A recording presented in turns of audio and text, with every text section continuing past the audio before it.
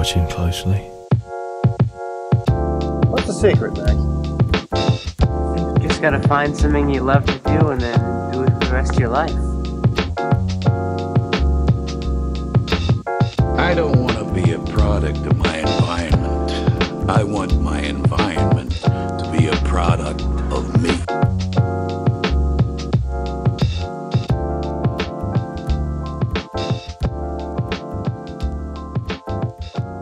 Hello, and welcome to The Establishing Shot, a podcast where we do deep dives into directors and their filmographies. I am your host, Eli Price, and we are here on episode 38 of the podcast. And we're pretty early on in our early Steven Spielberg series covering his movies of the 70s and 80s. And we're covering a big one today, Jaws. I would take the low-hanging fruit and say we're going to need a bigger podcast, but I've actually heard it done on other podcasts, so I'm not going to do that today. But I have a new guest joining me today. Daniel Blackaby is here with us. He runs I guess you would call it sort of a pop culture and Christianity ministry called The Collision, among other things. But I'm excited to have Daniel on to talk about what I gather is his favorite, if not one of his favorite movies. Is that right, Daniel? Oh yeah, this is my jam. This has been my favorite one for a while. Okay, great. I'm excited to have you on. Daniel, why don't you tell people a little bit about who you are and what you do? Yeah, for sure. So Daniel Blackaby, and like you said, kind of the main thing I do is run The Collision, which, as you said, Eli, is sort of a kind of a pulp culture entertainment ministry where we just look at everything going on in culture, whether that's digging deep into movies or just trends or news or whatever it is, and just discuss them. Kind of discuss it as a movie, discuss it as someone of faith, and kind of how that relates to the film, and just trying to be kind of engaged with what's happening. I love pop culture. I love books and movies and music. So it's just sort of it's been a fun thing we talk a lot about cultural conversations. So just kind of sparking conversations about these things that are happening. And so that's been real good. Yeah. And I've tuned in for some of the episodes or shows y'all have done. I don't know if y'all necessarily call them episodes, but yeah, and it's always a good discussion. And even if you're not yourself a Christian, the conversations are engaging and interesting. I would say even regardless as if you are a Christian, but definitely from a Christian perspective. So that's it's, I guess, more unique than in the space than the vast amount of media out there covering pop culture and film. But yeah, so and you with your brother and some without your brother do some writing too. Did you want to plug anything as far as that goes? Yeah. I'll always plug. I can plug some stuff. So yeah, I've done on my own. I've done some fiction, some novels, kind of young adult fantasy type stuff. I've always been a literary guy. I was an English major in college, so I do some of that. And then my brother and I have an older brother, and we do various writing projects. Mostly from like a Christian kind of religious perspective, but with a lot of angles of storytelling and kind of looking at life, the kind of the big questions of life, but through the lens of like Joseph Campbell's hero's journey, or just looking at some of these sort of faith questions, but through the arts and through beauty and kind of some of those kind of the stuff that I think both of us are super passionate about. So we have several things. So you can, I'm sure maybe you'll drop a link or something to Amazon if you guys want to check out the different books. But so yeah, excited to do a lot of that too.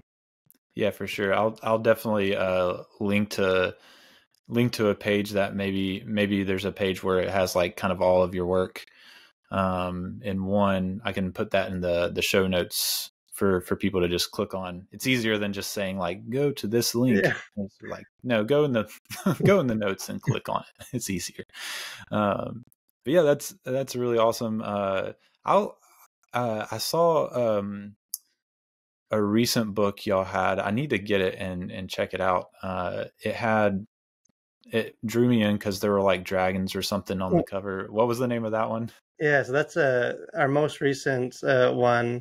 It's called God, Heroes, and Everyday Dragons. And it's sort of looking at just a lot of questions of faith, but just kind of development and sort of life, but through the lens of kind of the hero's journey and Campbell, and kind of how the stories around us reflect kind of who we are as people and the way we're wired. And, you know, the reason we're drawn to these stories again and again and again is because I think, like Campbell would say, like they contain spiritual truths and kind of human truths. So kind of look at that was a fun one for us, just to nerd out and kind of look at different cultural examples and books, and kind of what can this help us understand about who we are as people, who we are as people of faith, and kind of walk through just some of those questions. So yeah, that one came out, I think it was last October. So that's our most recent project. Yeah, I've seen it, and it's on my radar. I need to go ahead and add it to the wish list on Amazon so that I don't forget about it. But yeah, I'll definitely link to those. But yeah, why don't you tell us about as you sip from your Jaws mug? Why don't you tell us about just your introduction to Spielberg? Do you remember the first Spielberg you ever saw? I'm trying to think. It's a hard question sometimes. Yeah, it might not be accurate. I think it was Jurassic Park, though, like the first one, at least that I have a memory of. And I don't know how old I was. I know I was pretty young.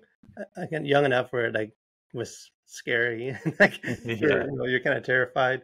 But I remember it because it was like I think my uncle or someone had like taped it on like a VHS, like off the TV, like, you know. So I think even like the first, like the opening of that, when they're like trying to rail in the raptor, and the like, he hadn't recorded that part. So it was like years later when I see like the actual, I'm like, wait, there's like more to this movie than, you know, than I thought. But I remember watching that, I think with him and cousins, like in his basement, and like, you know, just thinking it was, you know, so cool. I know that. And then probably E.T.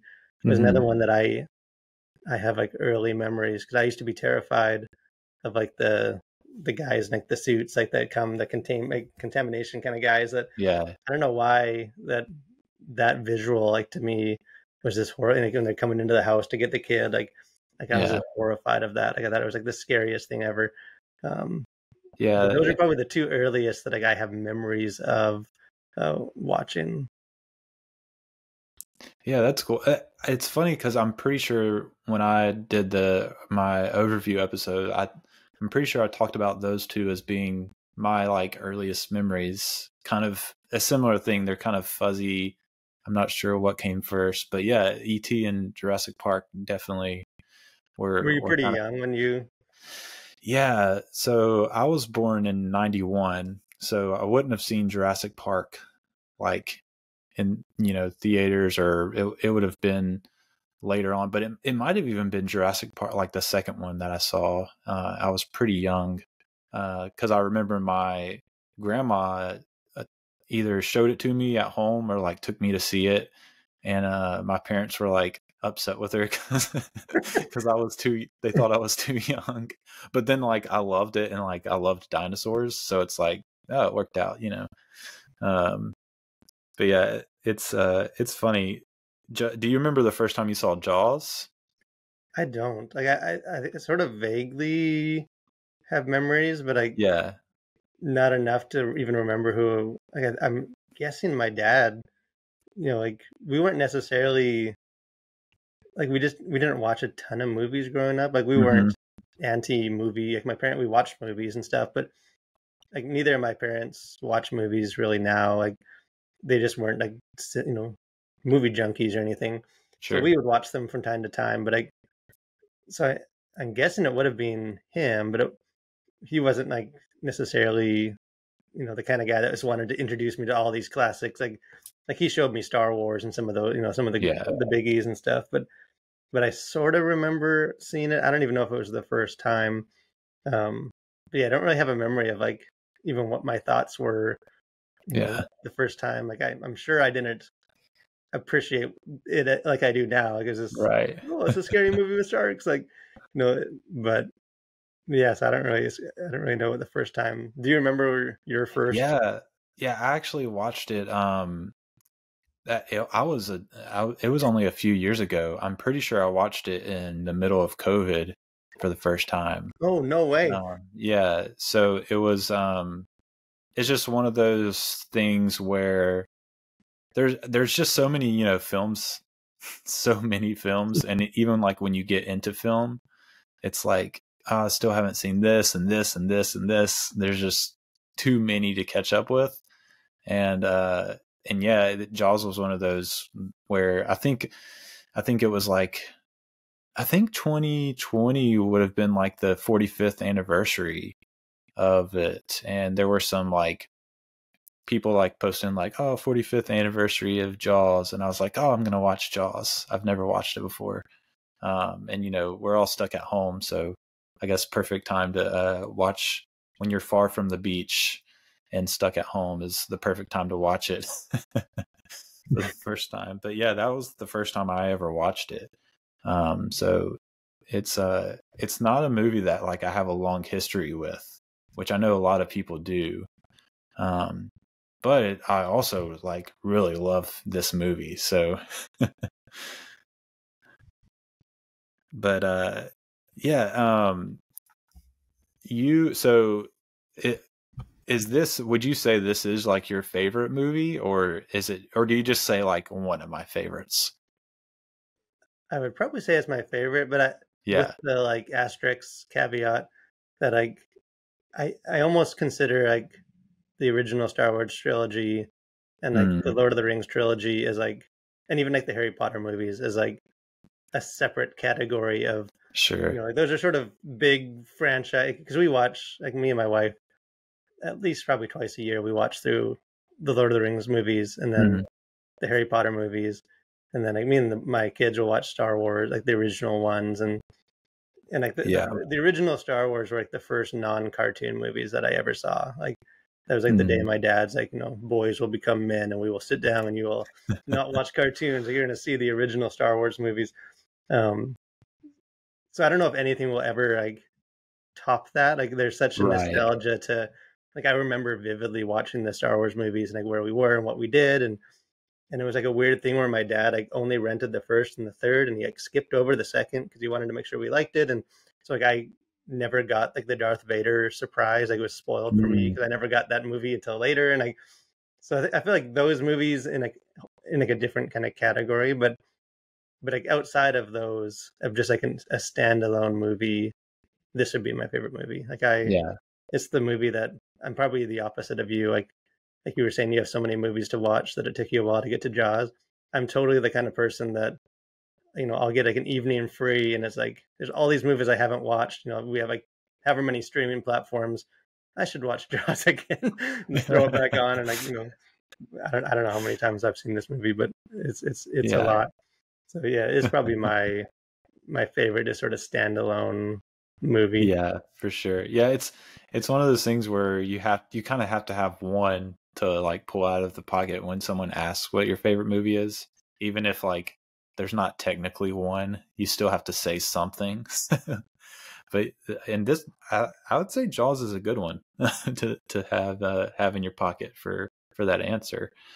Well, what's funny how many, because it's not an uncommon like you see tons of people that will reference Jaws as like their favorite. Like it's maybe it's just that's the kind of circles I'm around. Like I follow the different pages that of the people that are big Jaws people, but it seems like a lot of people like it is a it's a go-to for people. I should say too, I just remembered I don't remember the first time I saw Jaws, but I do remember I think when I really got hooked on it because I would have been like a teenager or like first year of college, and I was working at like a real rundown like video rental store, like back when those things still existed, and like we could just take movies out for free. And like I wasn't even necessarily a huge movie person, but I forget why. I was gonna be home alone or something, and like I rented like not just Jaws, but like all the Jaws, like Jaws 2 and like Jaws the Revenge, and I just marathon Jaws movies like all weekend. And I just got so hooked. I mean, like, they get progressively worse as they go, but just so hooked into it. And I think I feel like I was at a good age then to like, I know I'd already seen it, but it'd probably been a while. But it's kind of from then that it's like, oh, like this is some good stuff. Like, I can watch this, more often. Like, I need to. So probably from then is when it like became like my favorite. Yeah, movie.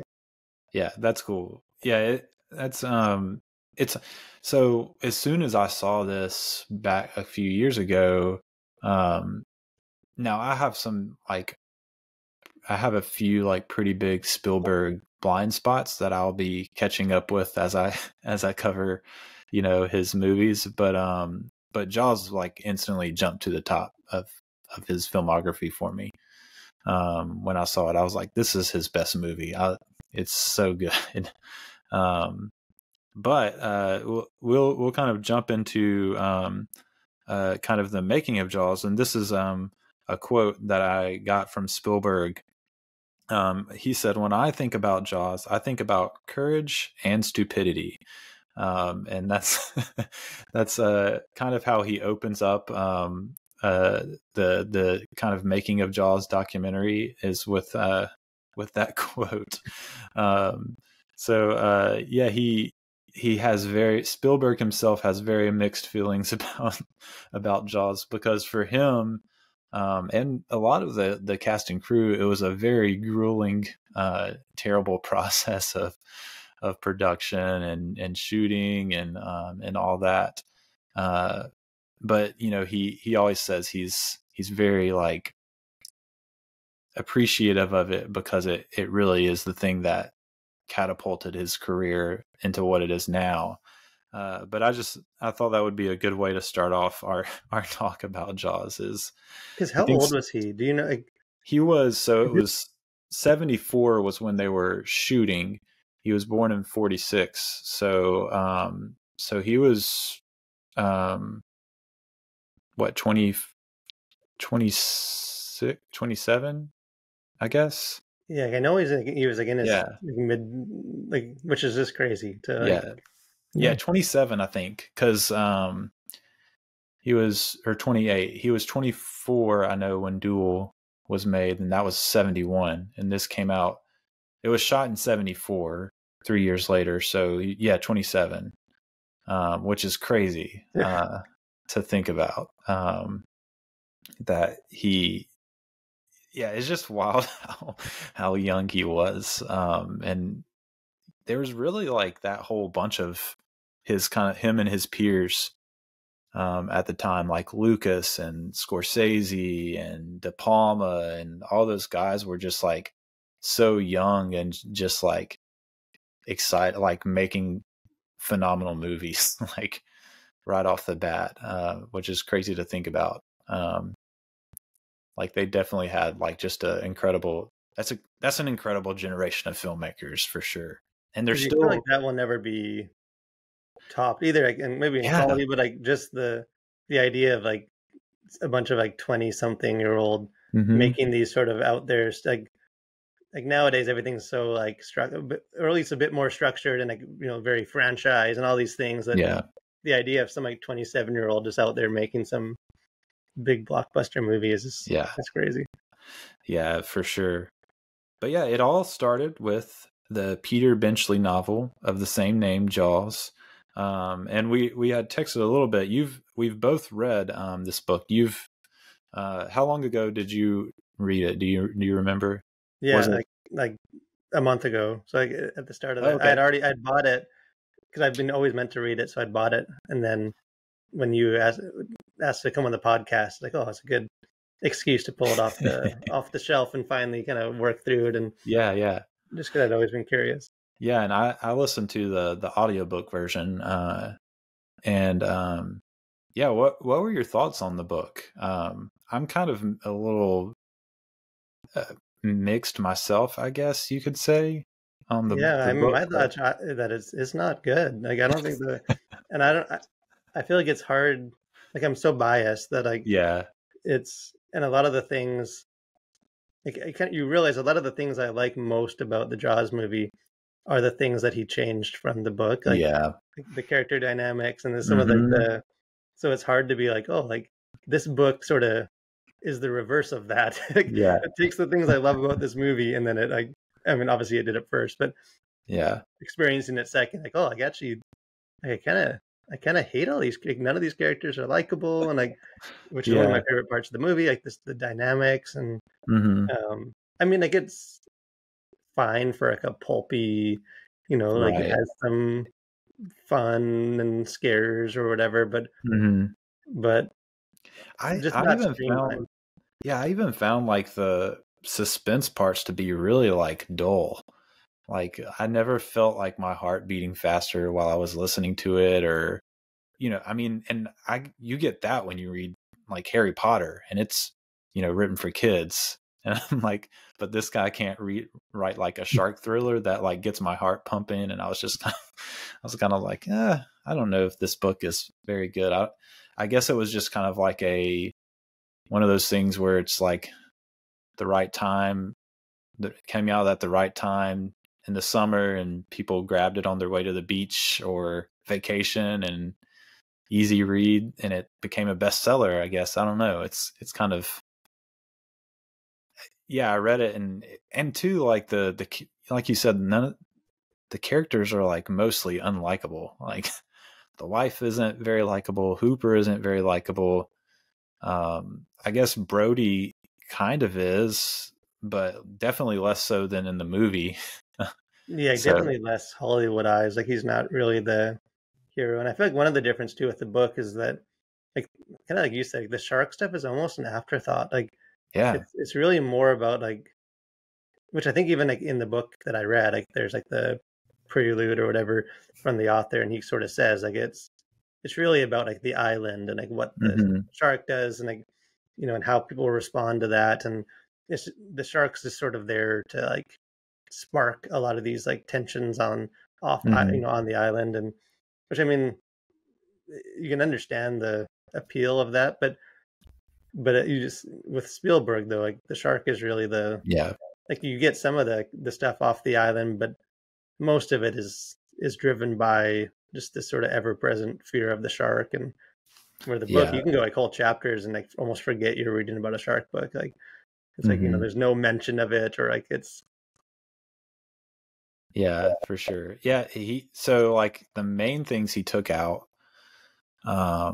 were like a lot of the, I guess the major like bird's eye view story points are still there, with some tweaks, along the way, but he did take out some like major plot points from the book. So there's like the affair with Hooper and Brody's wife, which is, I don't know, it's a little too raunchy for my taste. I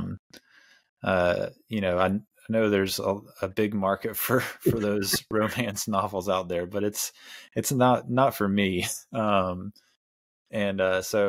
I did appreciate that he took all that stuff out of the movie. But then you also have like the really like kind of overwrought mafia stuff with the mayor. Like the mayor's kind of like caught up with the mafia, and yeah, like all his motivations are very much yeah.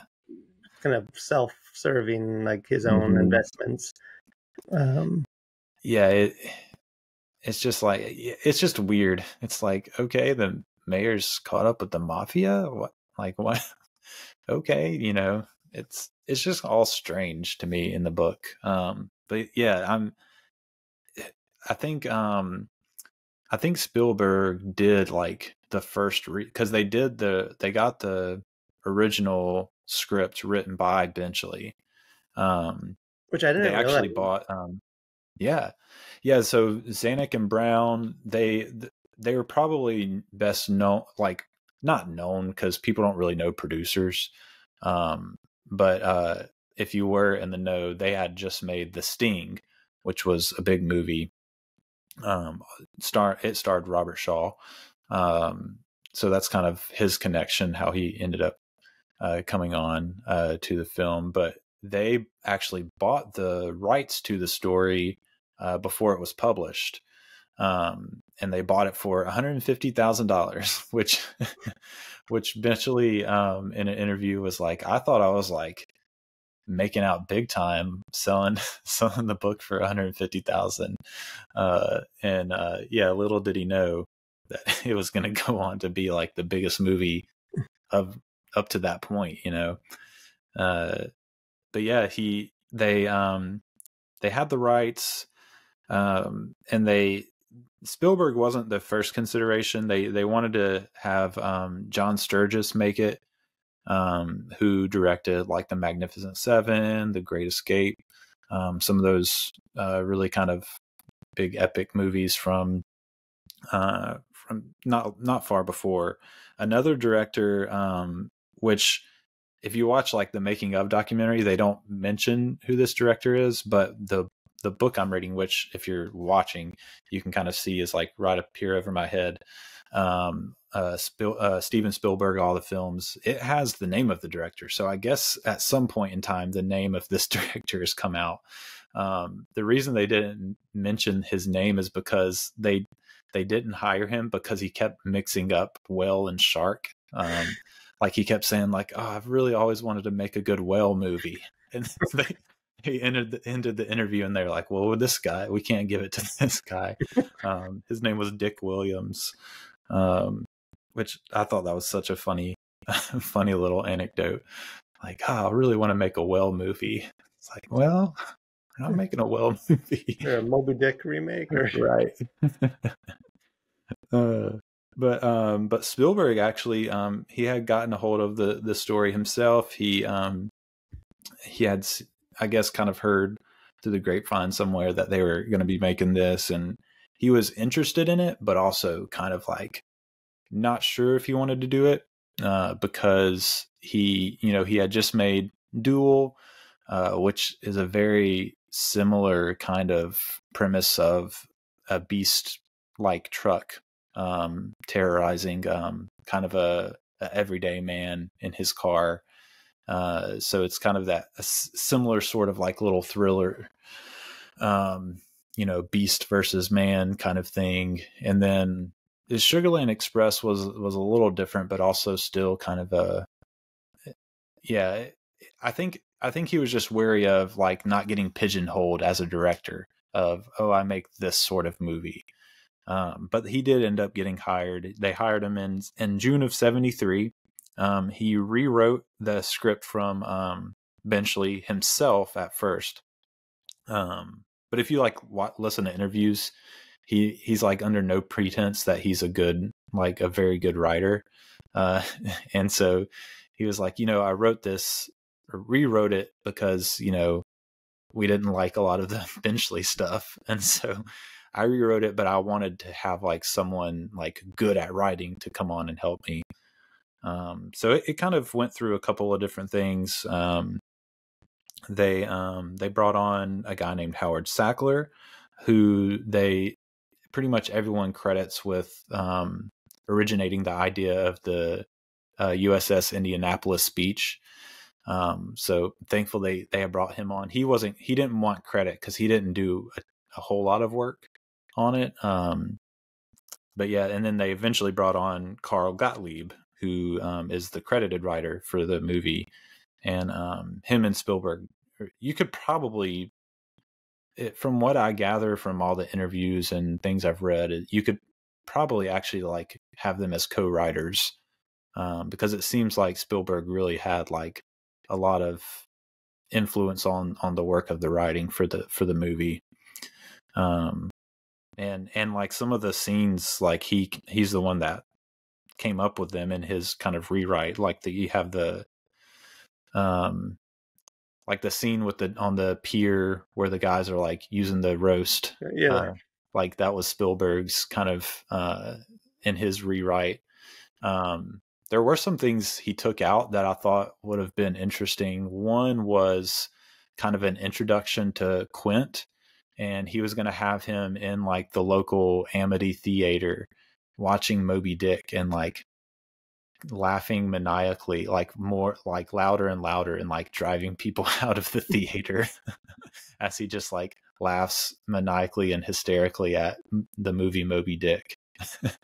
So that would have been interesting. Did you just feel like it was too on the nose? Like, well, I think they couldn't get, I think he said I think he couldn't say, they couldn't get the rights to it for some reason or another. The guy that had the rights to it, he was either the director or like the main actor in it, wasn't like all that proud of it as a movie, and so he didn't really want to like he didn't want it to come across as like they were making fun of it, and he's also already like self-conscious of it. so he didn't like sell them the rights, which I guess makes sense.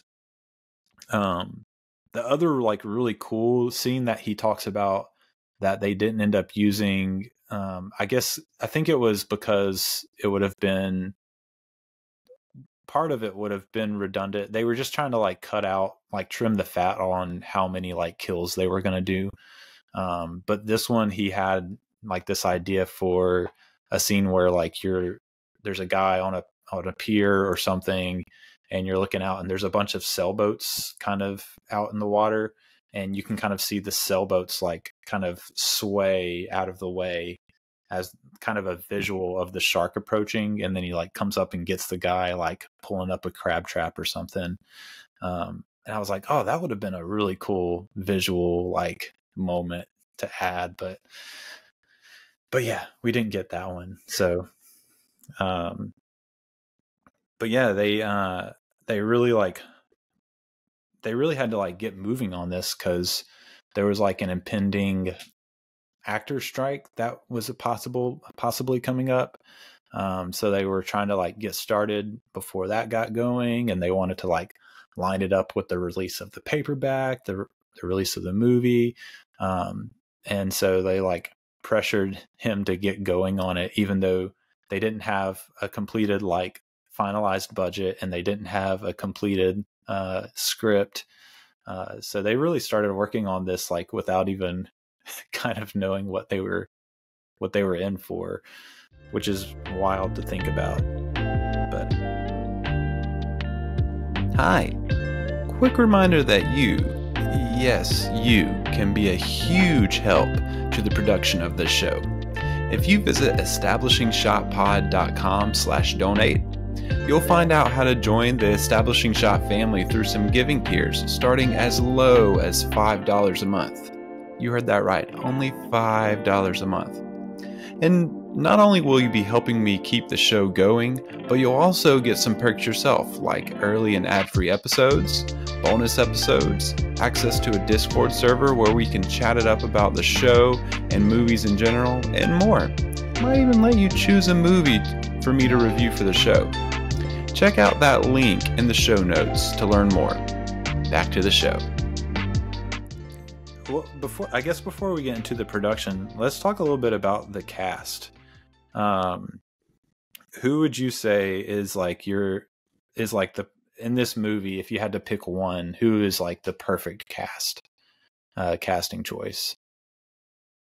I mean, I feel like the holy trinity of the three, right, are all just great. Like I think Hooper's always been my favorite. I love his, I feel like he brings a lot of humor and just energy to but I mean, Brody is just like a good classic Hollywood kind of hero. Like he's capable, but he's, and he's funny. And I mean, Quint is probably, I would feel like everyone's like least favorite, but I feel like that's by design. Like I feel like the casting of Quint, like he's awesome. Like he's barely, he's in it way less than, it's like an hour into the movie before he really joins the cast, but he makes such an impression. Like he, just all his little sayings and songs, like he just so embodies that kind of crazed Captain Ahab kind of character. Oh yeah. That yeah, the three of them, like I know, which we'll probably get into, like maybe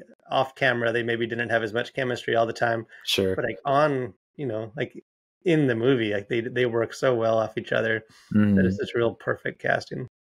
Yeah, for sure. Yeah, they for yeah for Dreyfus, the for the like so the story goes for him that Lucas recommended him to Spielberg. They were buddies, and he was in American Graffiti, and so he recommended him. And they met with Dreyfus. They wanted him for Hooper, and he like turned it down at first. He thought it was like a movie that he would like watching, but maybe wouldn't be very good acting in, and he just like wasn't really too sure about it.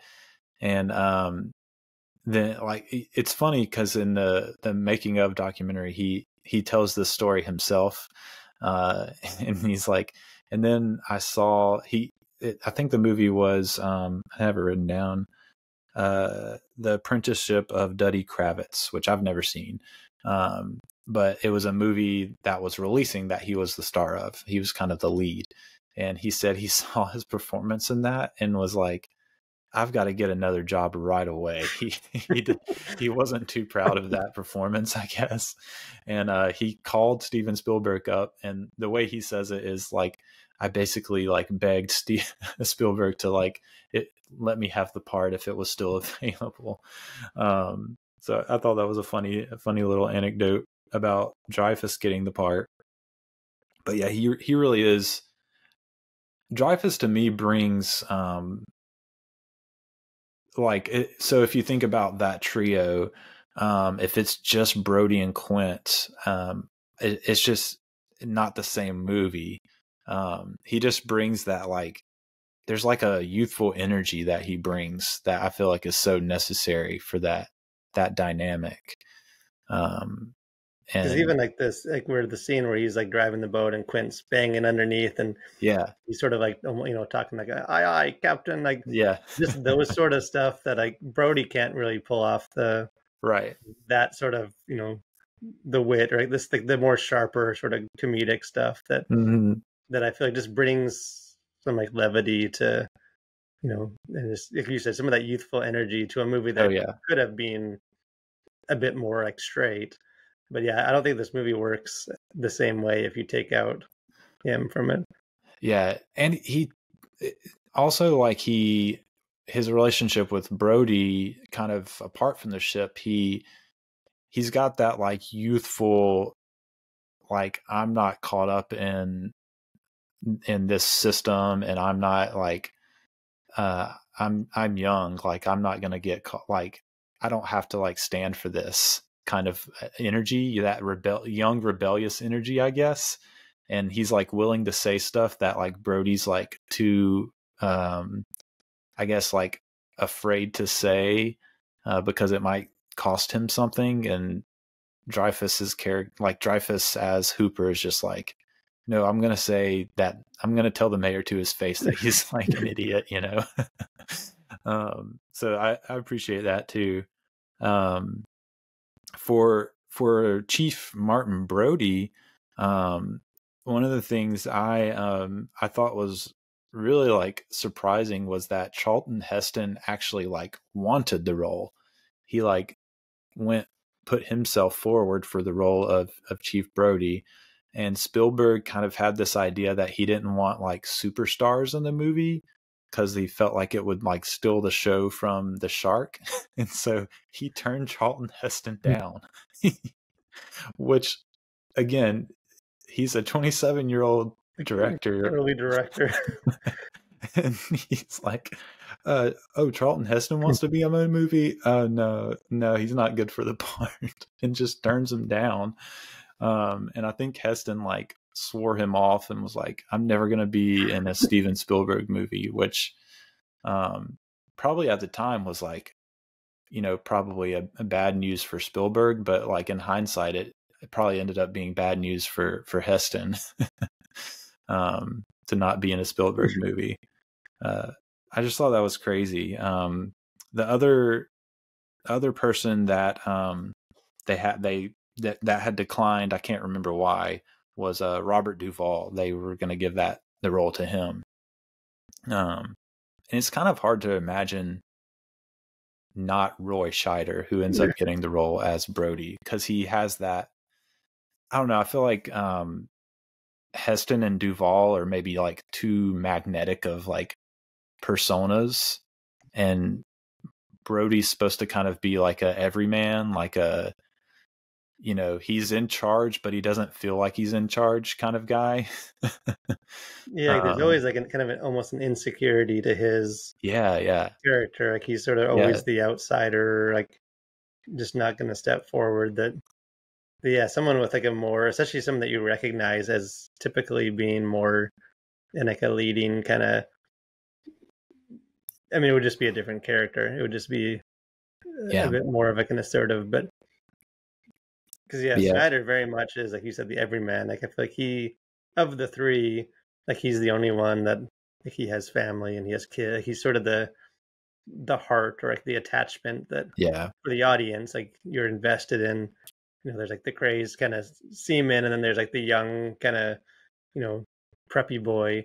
But then Brody's like he's sort of like our guy. Like he's the he's in over his head. Like, you know, both the other guys, he doesn't know how to work a ship. He doesn't really know how to do anything useful on the ship. Like, but he's just gonna, you know, do what he can. Oh yeah. Scheider, just like he met Spielberg at a party. And the way he tells it is he like overheard them talking about Jaws, and then like went up and met Steven.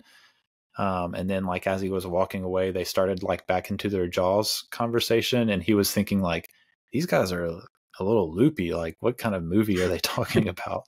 And then he talked with Spielberg more, and later on. And Spielberg was like, we can't find anyone for this role. And Scheider was just kind of like, you know, I could do it. And Spielberg was like, oh, yeah, okay. And that's kind of how he got there. It's so funny, like how like these stories of how people get cast. Sometimes it's just like, oh, I wanted this guy. I called him and he said yes. But then you get like stories like these with Dreyfuss and Scheider that are just like. Well, so many like what ifs, like these chance encounters, and then they end up with these like iconic roles. But which a fun thing about Scheider is, so one of the things that Spielberg, I think that worked so well about this movie is they were constantly like, him and Gottlieb were constantly reworking the script as the movie went along. And so because of that, there, you know, the cast was getting, you know, scripts for the day, sometimes like it was the first time they were seeing it. And so Spielberg kind of allowed for a lot of like improvisation and kind of making things your own. And so probably the most iconic line from the movie is probably, we're going to need a bigger boat. And that was just, there it is on your Jaws mug. And that was improvised by Roy Scheider. It wasn't like written in the script or anything. He just kind of came up with it in that moment, which is really kind of interesting about that I read it in I don't know if you've heard of, there's a book called You Talking to Me, and it's a recent book, but it just analyzes like the 50 like most iconic lines in movies, and it gives like the history behind like how did that, you know, how was it in the script, like how was it, you know, how did it come about? So they have we're going to need a bigger boat. So I was like reading through that, and apparently, at least according to this book, that line like had already become sort of like a joke, like the cast, like the crew, gotcha, because they were using like a cheap kind of boat with the film, and it just wasn't big enough to do that. They kept sort of harping on like, we're going to need a bigger boat. And I think eventually they did like upgrade the boat they were using in the sea and stuff. So I think like when, at least if that's true, like in the moment, you know, Schneider pulls out sort of this running gag that has been going around, and then it just works so perfect, like in the context of, you know, that moment. Well, he delivers it so straight, which is surprising if it was like kind of an inside joke for the crew, like the crew. But he delivers it so straight, and it's like, I wonder if they like, he was just kind of like laughing it off, like, oh, take again, and they're like, no, that was perfect. That's crazy. The other, like, I guess, of the trio would be Shaw, which we've touched on already, as Quint, Robert Shaw. They had wanted Lee Marvin for this position, for this. Who the only thing I recognized a few movies that he's in, but the one that stood out was he played Liberty Valance in The Man Who Shot Liberty Valance, which I don't know if you've ever seen that, but I could definitely see Liberty Valance is like this like really vile character, and so when I heard that, I was like, oh, okay, that, like, I could see maybe that. And they had some other people they were interested in, but Shaw had the connection with the producers, and they ended up going with him. And his role, I think, is the one that it feels the most to me like, I don't know if anyone else could have done it like he did it, sort of role. Like, you could maybe see some other people doing Brody and Hooper like similarly, but like Shaw as Quint feels like, man, I don't know if anyone else could have like pulled that role off exactly like him. Well, I feel like it's a role that could very easily come across cartoonish, like someone trying to, I'm the crazy captain, and like, just all his little songs, and like the random sayings, and like, but like just the way he delivers all of that, it never, at least to me, like it never feels like some hokey, like, oh, like here's the cliched crazy captain that wants to get the big fish kind of guy. Like, it just, he sells it so straight, like, oh yeah, that you believe it. Like, you believe he's this sort of guy that, and he brings enough, I think, which I'm sure we'll get into his speech, but like, he brings enough like humanity that he's not like a totally, irredeemable crazy guy. Like, you get enough to grasp onto to believe that like this guy's seen some stuff, like he's been through stuff, like he's had hardships, like he's been alone, like he's a human, like he's not just this sort of funny kind of persona that he probably puts on. Like, yeah, he's such a good, in that role, he's perfectly cast. Yeah. And I almost wonder if like when you like read stories about him like off camera, I almost wonder if he was so good because he was a bit of a drunk off camera too, which I think the person that you hear that stories of getting the biggest brunt of that is Dreyfuss. Apparently, like the like berating of Hooper didn't stop when the camera turned off. He just kept berating him and like terrorizing Dreyfuss like all the time.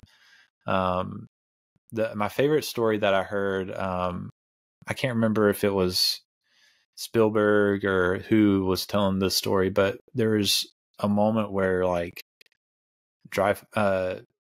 Shaw was basically like daring Dreyfuss to climb to the top of the mast and jump off into the ocean, and like offered him like $1,000 if he did it, and like kept upping the money and calling him all sorts of like names that I'm not going to say on the episode because he wasn't doing it.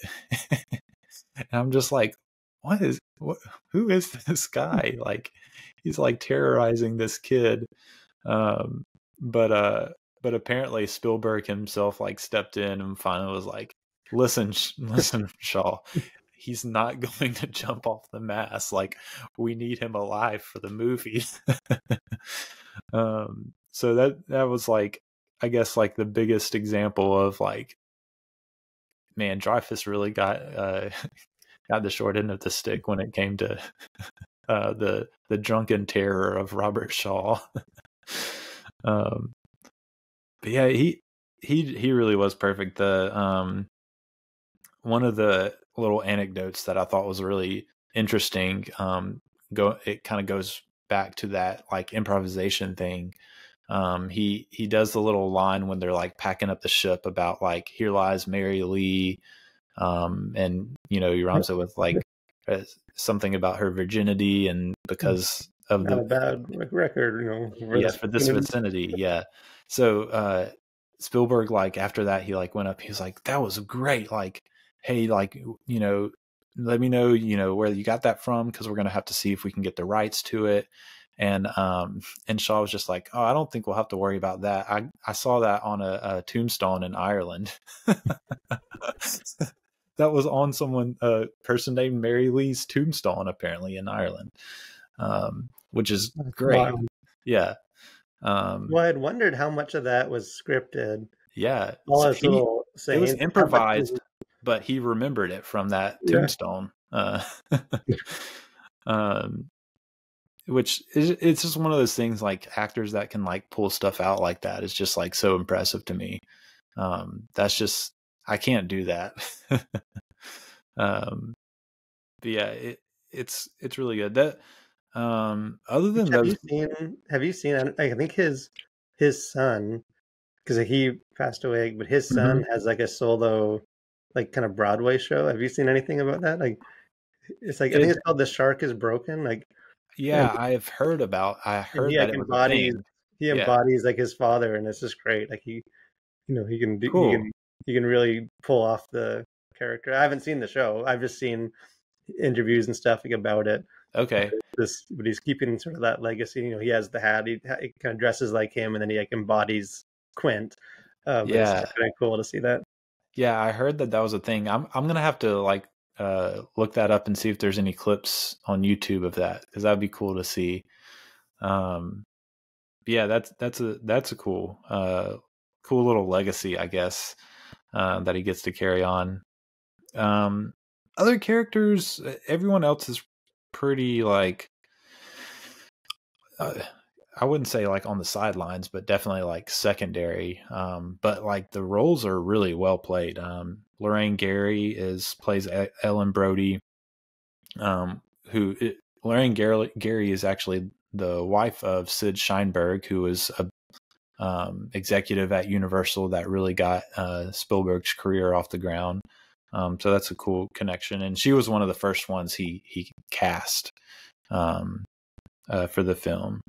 Murray Hamilton played Mayor Larry Vaughn, and he the role I recognized him from was he played Mr. Robinson in The Graduate.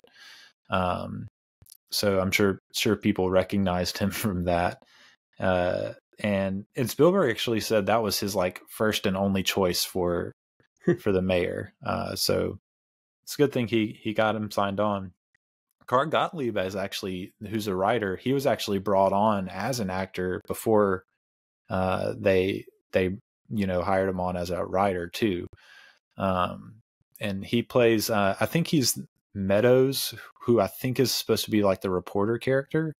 Yeah, because in the book he's like a way more prominent role. Yeah, which I think that's one thing that might have been interesting to have a little bit more in the movie of that character, because he is an interesting character in the book, as far as interesting as they actually get in the book. He's one of the more interesting ones, I think. At least like his motivations are interesting, at least. But I guess like once Gottlieb was like hired on as a writer, it kind of like his role got sidelined. But it probably is for the best. Probably some like fat trimmed as far as that goes. But yeah, everyone else is just kind of like side people. The only other person I thought was like really interesting was the girl who plays Chrissy, that is the first victim. She was just like a stunt woman in a bunch of films and got hired on, and like she wasn't like real sure if like she could act very well, but I feel like she did pretty good for the part. And we can kind of talk in just a bit about like how they pulled that scene off, which was really cool, seeing how they did all of the stunt work for that. But first, as far as production goes, we should go back to the beginning, because Zanuck and Brown really wanted to do most of the movie with live sharks before they started working on the mechanical shark. And so the first thing they did was they sent a crew to Australia. And they worked with this Australian couple who had done a documentary. I can't remember what it was called off the top of my head. But yeah, this Australian couple worked with them, getting some like live footage of sharks. They were like, oh, well, the sharks we have are like 14 feet and it's not going to look as big as the shark that you want in the movie. And so what Spielberg's idea was to make like a miniature cage, so that the proportions would look right with the smaller shark. And he like casted for a little person to be in the scuba diver in the cage. And he ended up like casting this guy that had like gotten in a wreck outside of the studio. And he like came in and he like ran across the street and was like almost late for the interview. He's like, oh, I got in a wreck. And Spielberg was like, he kind of like was bleeding a little bit. And Spielberg was like, you're not supposed to leave the scene of the wreck. And so they sent him back and he came back, and Spielberg just liked how much he wanted the part that he like left his wreck to come for the interview and hired him, which I thought was really funny.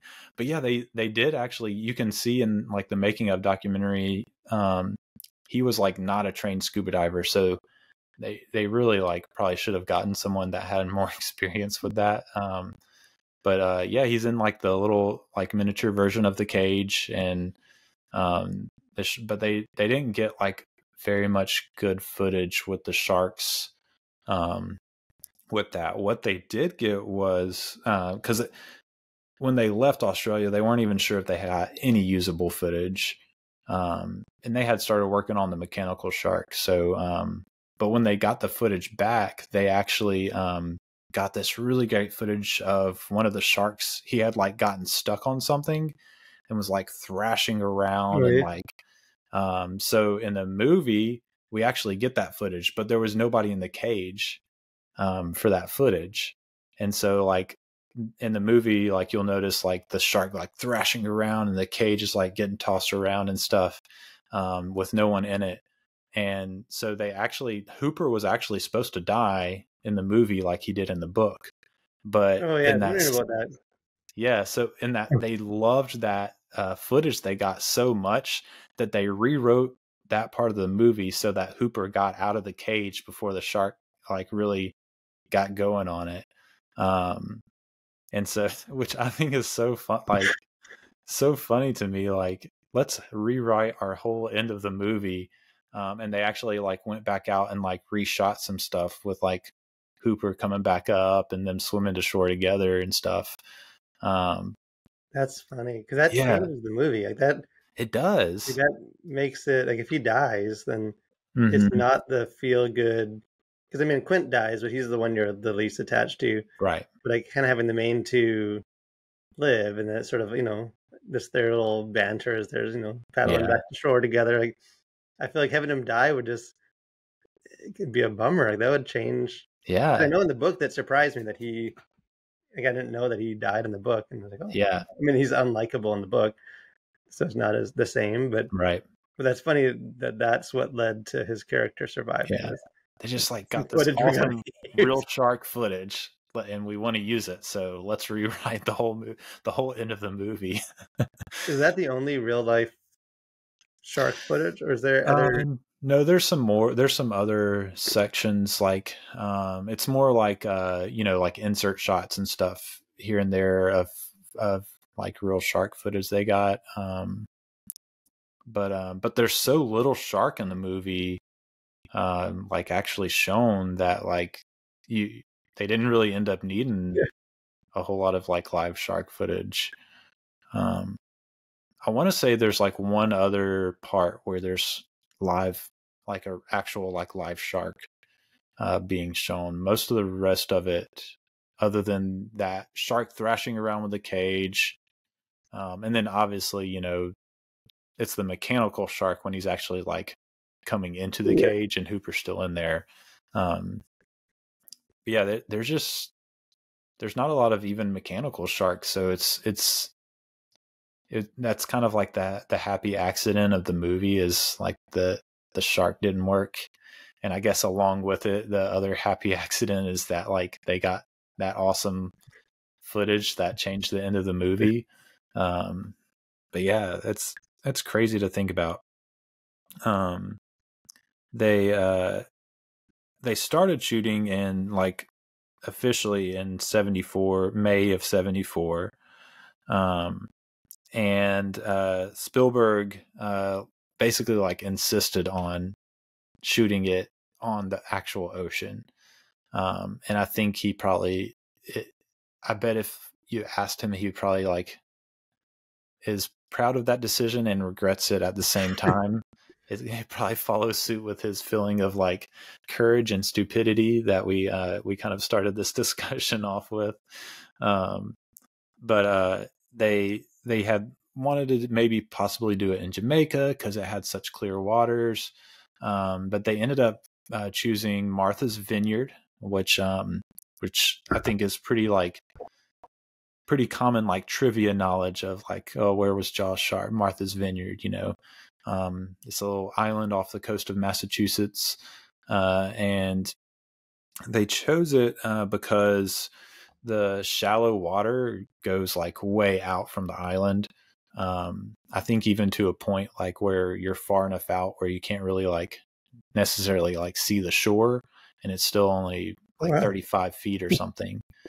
And so Spielberg was like, well, I wanted to like, if we dropped them shark or something where it would be retrievable, but he still wanted the effect of like, oh, we're in the middle of the ocean. Like you can't see the shore. He just thought that would like make the audience say like, oh, why don't you just go back over that way? We see the shore over there. Like just go home. So that worked out really well. Martha's Vineyard, though, like the people that lived there weren't like too receptive of having the film crew there, and there was like tons of red tape. Like I want to say the scene with the big billboard, where they're arguing with the mayor, they had to put that billboard up that morning and do their shooting and then take it back down like as soon as they were done shooting, just because I guess the government there or whatever was just like so strict on them as a film crew. They really didn't want them there, it seems like. And I bet they regret that now, because I bet they get tons of like tourism of people like, oh, let's go check out this place where Jaws was shot. So I bet they embrace it now. I don't know that for a fact. Maybe they don't, but I would be willing to bet they do. Would you go visit Martha's Vineyard if you were in Massachusetts to see where Jaws was shot? I think it was supposed to be this year, but I think for whatever reason it got postponed. There's like a 50th anniversary like Jaws celebration there. Okay. And it's like they've announced it. I think the dates are out. They haven't announced the details, but it's supposed to be like a big gathering there. And like I'm sure they'll like show the movie on some big screen and like have all this stuff. So I've been trying to lay the hints down to my wife that was like a good vacation to go to a nice place and then slip off to go have a little Jaws party with a bunch of other strangers. But I haven't. That would be really cool. I need to go there. Yeah, that would be really cool. Actually, are they doing it this year or next year? Because I think it's next year. Yeah, because it was released 75. Okay, so next year would be the anniversary. 50th. Yeah, so for the 50th. Yeah, that would be really cool. Yeah. So yeah, they're definitely like they're definitely proud of it now. They weren't at the time, apparently. But yeah, the June 11th is when they shot they spent I guess they spent like that first month ish kind of shooting in studio and stuff, and the Indianapolis speech was like one of the last things they shot before they went out to sea.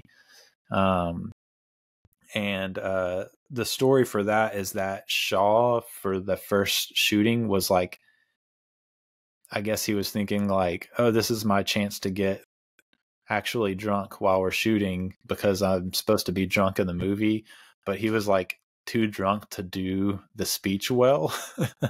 And he's like really felt ashamed and like called Spielberg up and was like, hey, can you give me another chance? And so they reshot it the next day too. But they ended up apparently using footage from both nights in the edit. So I guess he got some good drunken stuff out of Shaw that first night. But man, that guy, he must have been a bit of a pain on set, I would imagine. But not as big of a pain as the Bruce the shark, who was the bane of everyone's existence. Not because he was a terrorizing mechanical shark, but because he never worked. As the story goes. Yeah. Did you know the shark was nicknamed Bruce? Is it? Yeah. Is it because of his lawyer? Is that the? Yeah. Yeah. It's funny, like, because from what I read, like his lawyer is like a really nice guy. So I don't really understand why Spielberg nicknamed it after his lawyer. And I think in the documentary, Roy Scheider was like, I refused to call it Bruce. I guess because he knew Spielberg's lawyer. But that got me to thinking, like, is the shark in Finding Nemo named Bruce like after the Jaws shark? Yeah, is that I knew there was like a cartoon. I don't know if it was Shark Tale or Nemo, or I know there was a shark called Bruce. And it's got to be. Yeah. It's got to be because of Jaws. Yeah, I have to imagine that they definitely named the Finding Nemo shark after the Jaws shark, which is fun to think about, that extended universe of the shark that doesn't eat fish in Finding Nemo maybe becoming later on the shark in Jaws. Yeah, he finally got a taste of people, and he changed his tune. Yeah. But yeah, the John Alves was the production designer, and he was kind of like the head guy for the shark, but he had a lot of people working with him on it. Bob Matty was one of the main people who apparently came out of retirement to help, and he's apparently, I don't even know that. I should have looked up a picture of this or footage of it, but the giant squid in 20,000 Leagues Under the Sea is something that this guy made, and I should have looked it up. I just didn't think about it. So I don't know if it like looks cool or not, to be honest. I know I've seen the movie, but that's a long time ago. Yeah. But yeah, so he helped with the shark. He had the idea to like attach the model to the mechanical arm. So they built this, rig with the shark on it. And I think it weighed like 12 tons, which is super heavy for something you're going to be like using in the ocean. And they had like different iterations of it. Like they had like a full size version, which like is self-explanatory. It's the whole shark. And then they had like a left version and a right version where like the other side was like hollowed out so that they could like get in there and like do like fix the like tubes and stuff if they needed to really easily. And then of course like they had like just the fin for all that stuff. But yeah, it's really like intricate, like nylon and neoprene foam, like steel frame and all this stuff. And then they use like a pneumatic system, which I guess is like using like pressurized air instead of using a hydraulic system, because they didn't want like the chance of getting oil or something leaking in the ocean. So they use like the pressurized air. So there's like all these tubes going into like the different parts of the shark, to make it like wriggle around and stuff and shift back and forth, which is when you see like the making of, like, have you ever been to the Jaws ride at Universal in Florida? Yeah. So like when you see it like in person, and then like also when you're like watching it move like out of the water in the making of, like, it takes away like all of the scariness of it. But yeah, it's I've also seen Spielberg like being interviewed like at Universal, like across from the Jaws ride, like going on in the background, and he's like, it's worked better here than it ever worked for me at Martha's Vineyard. Which is fun. But yeah, they didn't even test it and they dry tested it in LA where they built it, and then shipped it across the country to Martha's Vineyard, and never like tested it in the water until they got there ready to shoot. And it didn't work. Dreyfuss talks about how like they had these radios like all over that, you know, they communicated with, and he said it's just like constant over the radio, like, the shark isn't working, the shark isn't working. Yeah, he I think what I read was that they didn't get it to like work properly, like to get it to pop out of the water until September. So I mean, that's like 2 months of being out on the ocean, like shooting every day before you finally get the shark to like work like you want it to, which is just wild. But that like the pain that the shark was, I think ended up being like the biggest strength of the movie, which is like you only see the shark like when it really matters. Because I think, what is it? Yeah. Like 4 minutes, or I think as far as like screen time of the shark, like I think it comes out to like 4 minutes or something, like of like total screen time, which is, wow, I would have guessed more than that, but I guess it makes sense. Yeah.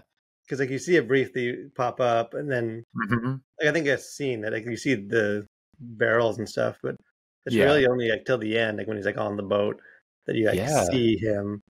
And that might not be, that just seems to be the common, like I haven't counted it, but 4 minutes is like what comes up most often if you look up on the yeah, that's one of those things where like 9.9 out of 10 people are gonna like guess way more than that. As far as minutes go, like it feels like something you would just have to know to be able to guess that low of a time for the shark in the movie Jaws actually being on screen. But yeah, that makes sense. Because I'm curious too, because like you always hear from that like, you know, because the shark didn't work, then they didn't show it. And that's become even like the template just for like all monster movies now. It's just, you know, you hide the monster, like that's sort of the thing. Like I know some of it must have been improvised, but I wonder how different it would be. Like I've always wondered how much Spielberg was ever gonna, because like so much of what works in the movie is like the suggestive, like the visuals, and like some of those clever, you know, the ways he communicates it. That like I feel like he probably still would have done a lot of that, but you just sort of wonder what the vision would have been. Like I haven't seen early scripts or anything. Like, was the shark ever going to be like very prominent, or like how much did? Yeah, that's a good question, because one of the things that like I took away from like watching this and like then hearing about, you know, all the stuff about the movie, reading, is that Spielberg really like this early on in his career, you know, his third feature, well, his second like theatrical released feature, like already seemed to have a really good handle on like what was needed in the movie and what wasn't. And so I almost wonder if like he would have made the movie with more shark, but then ended up cutting out like all the extra like shark scenes, because he really did seem like he knew exactly like what this film needed and what it didn't. Like with what he took out from the book, from the original like write up, and what he added, and then even like things that he added that he ended up not doing because it would have been redundant, or you hear him talk about like several things where he was like, well, I feel like I had this idea, but it felt like it would have been a bit too out of taste as far as like violence goes. So it just seems like he had a really good handle on what the story needed to like be what it is. So I almost wonder if he would have like made a different movie, but then like cut it up so that it didn't have too much shark in it. I don't know. Yeah, because it's like almost like a lot of the more modern like monster creature movies, like the King Kong, Godzilla type movies, like they're so spectacle and they're so, yeah. I just can't imagine, like they're sort of the antithesis of what Jaws is, like more the building tension. I guess more just here's a monster, like, or even just the Jurassic Park movies post Spielberg are a lot more to sort of show the creature, have them a lot of spectacle. And I just have a hard time. I mean, I guess Lost World kind of does that, but hard time picturing Spielberg making that kind of movie. Like, I mean, it might have been more shark if he could, but I can't imagine it just losing some of those elements that like like the POV of the shark and stuff. Like, there's a ton of like there's sort of genius stuff going on beyond just like necessity. Like, I think Spielberg also just knows how to build tension without just sort of shoving a monster in front of the screen. Yeah, and I'm like, so have you ever seen Duel, which was his first TV movie? No, I didn't even know that existed until you mentioned it. Yeah, so it is, it's this, and you can go back and, if you're listening to this and you're like, oh, I'm interested in that. I did an episode on that as well that is already out there, but it's basically like this guy that's just on his way to like a business meeting, kind of driving through, it feels like, I think it's like San Fernando Valley, California. So like desert road highways. And there's just this giant tanker truck that is like terrorizing him and like keeps popping up and like trying to run him off the road. And the tanker truck is in there a lot, but he does keep the tension up. But at the same time, it's like the tanker truck is an actual like tanker truck with a stunt driver in it. It's not a like fairly fake looking mechanical shark.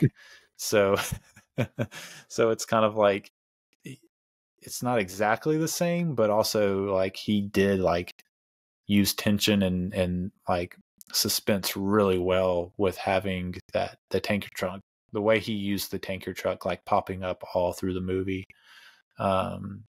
So yeah, Duel is definitely worth I didn't know that. It's worth a shot. And also like there's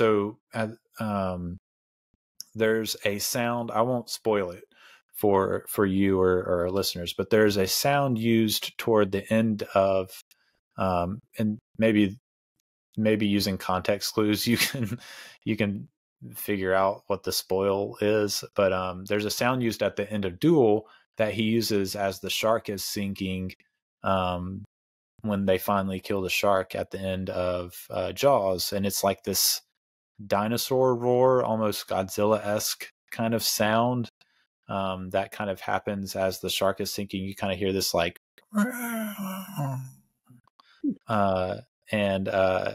he used it. It's kind of like an homage to Duel, kind of his like thanks to Duel for like kind of kicking off his feature film making career, because he used that at the end of Duel as well. So which I thought was like a cool little I guess like a little thing for himself, a little sound for himself in the movie. But it's, I think he said it's like this dinosaur sound from old like dinosaur special or something that he took.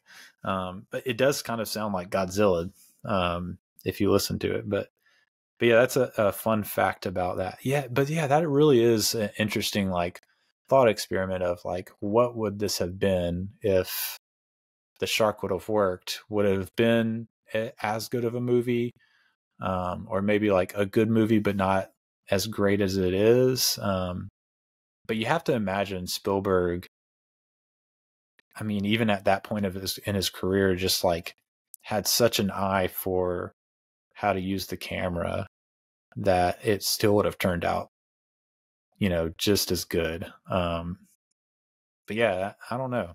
I don't know what it would have been. And I think he doesn't know.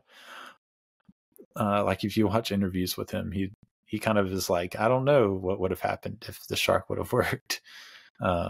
But I feel like that's part of why the movie holds up so well. Like, because really until the end, when the shark jumps onto the boat, I mean, by then you're immersed enough that you go with it. But until then, it's, I mean, it looks like an old film, but it's not like jarringly, because you just don't, when the shark's under the water, it looks like a shark, like it's just sort of moving around. Right. But it's really just the very end of the movie where it's like, okay, that's, if that was made today, the shark would look a little different. But because it's so hidden, like the movie, I mean, it holds up. Like it still keeps a lot of the scares. And at least to me, I mean, maybe it's just because I saw the film when I was like younger and I was already kind of scared of it. But like the scares still work, even however many years later, because they sort of hide the elements that would date the film. Yeah, and like you said, like by the time you get to the end where the shark like is very visible, you're just like, you're so into it. It's like you kind of just ignore that, or you're not even like noticing how like fake the shark is. Because if you really like are thinking about it, and you like, if you were to just like go watch a YouTube clip of that, like, and be thinking about like the mechanical shark aspect, you'd be like, oh yeah, it's very fake looking, a mechanical shark.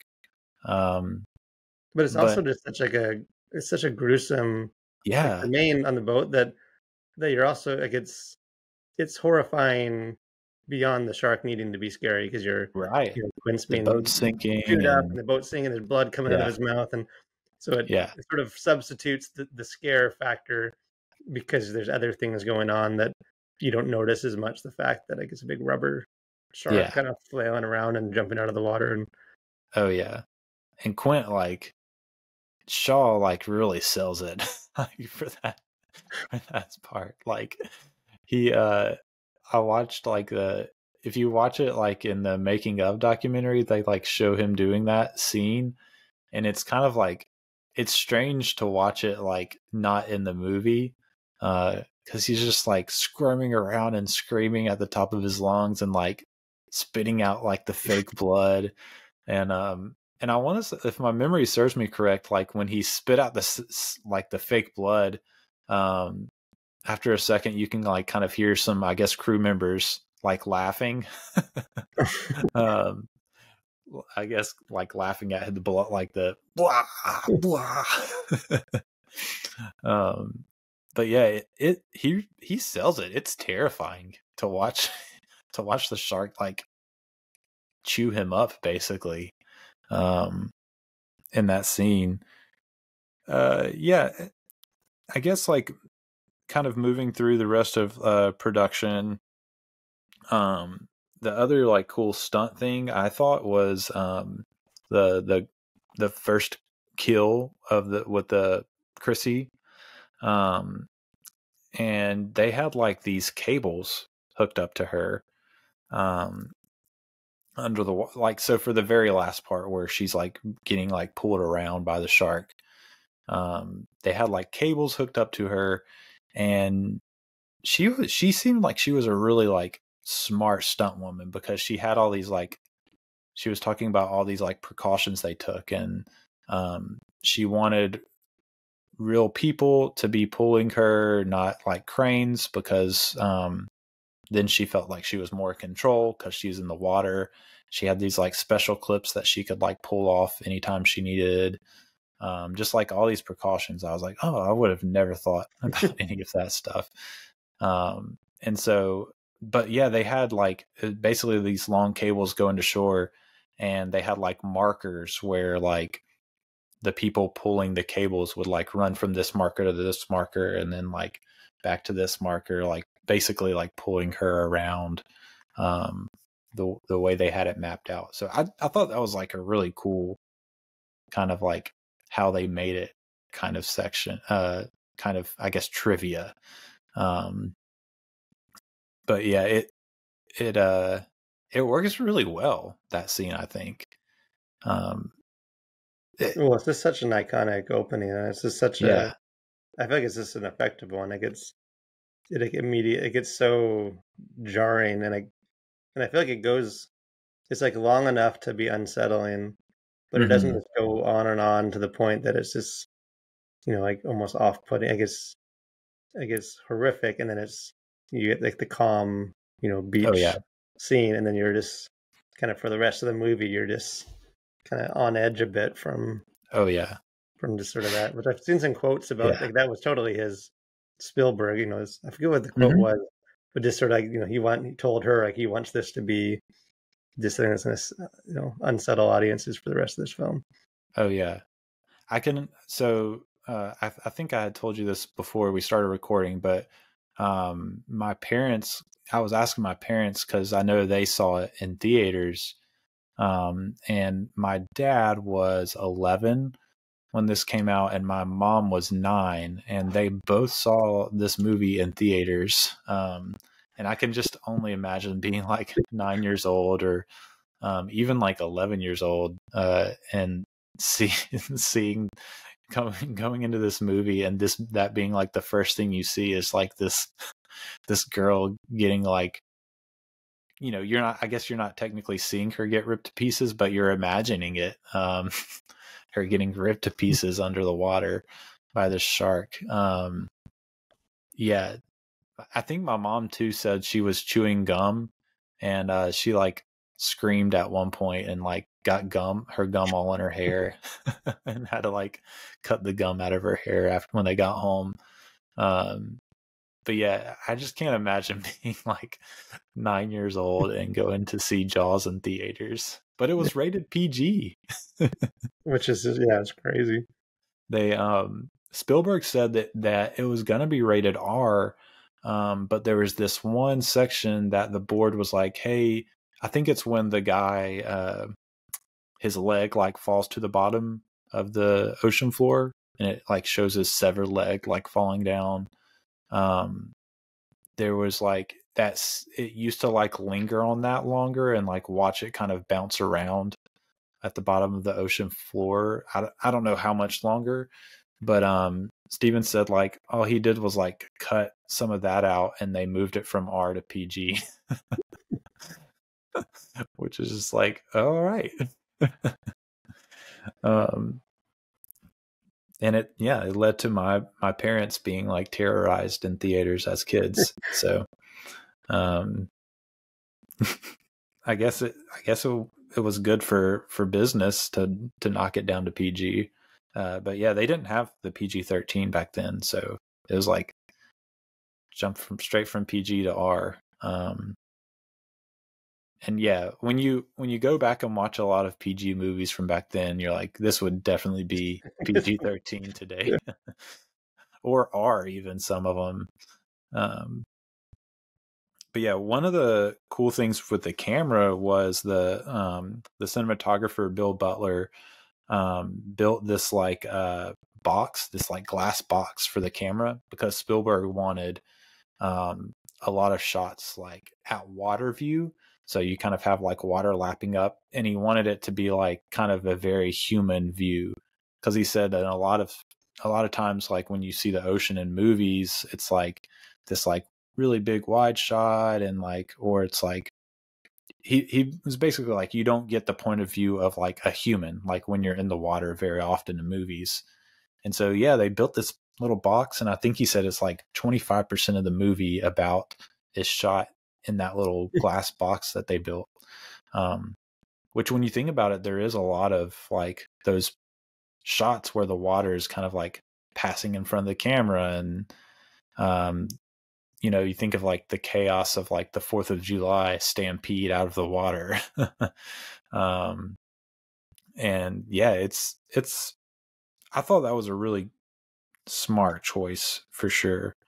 Well, it's so But effective too, because like especially for that scene you mentioned, like because like even just the water sort of like hitting the camera like does transport you, like you're in the water with all these people. Just sort of that point of view, like there is some almost like more tactile of like it interacting with the that like it's like as you know as all these people are freaking out, like you're in the water, you're one of this crowd, you know, that needs to get out. Oh yeah, yeah. It's kind of one of those things. It's like do not watch if you're like claustrophobic or or whatever, you know, whatever the phobia is of the ocean. Like do not watch, especially these scenes where it feels like you're in the water.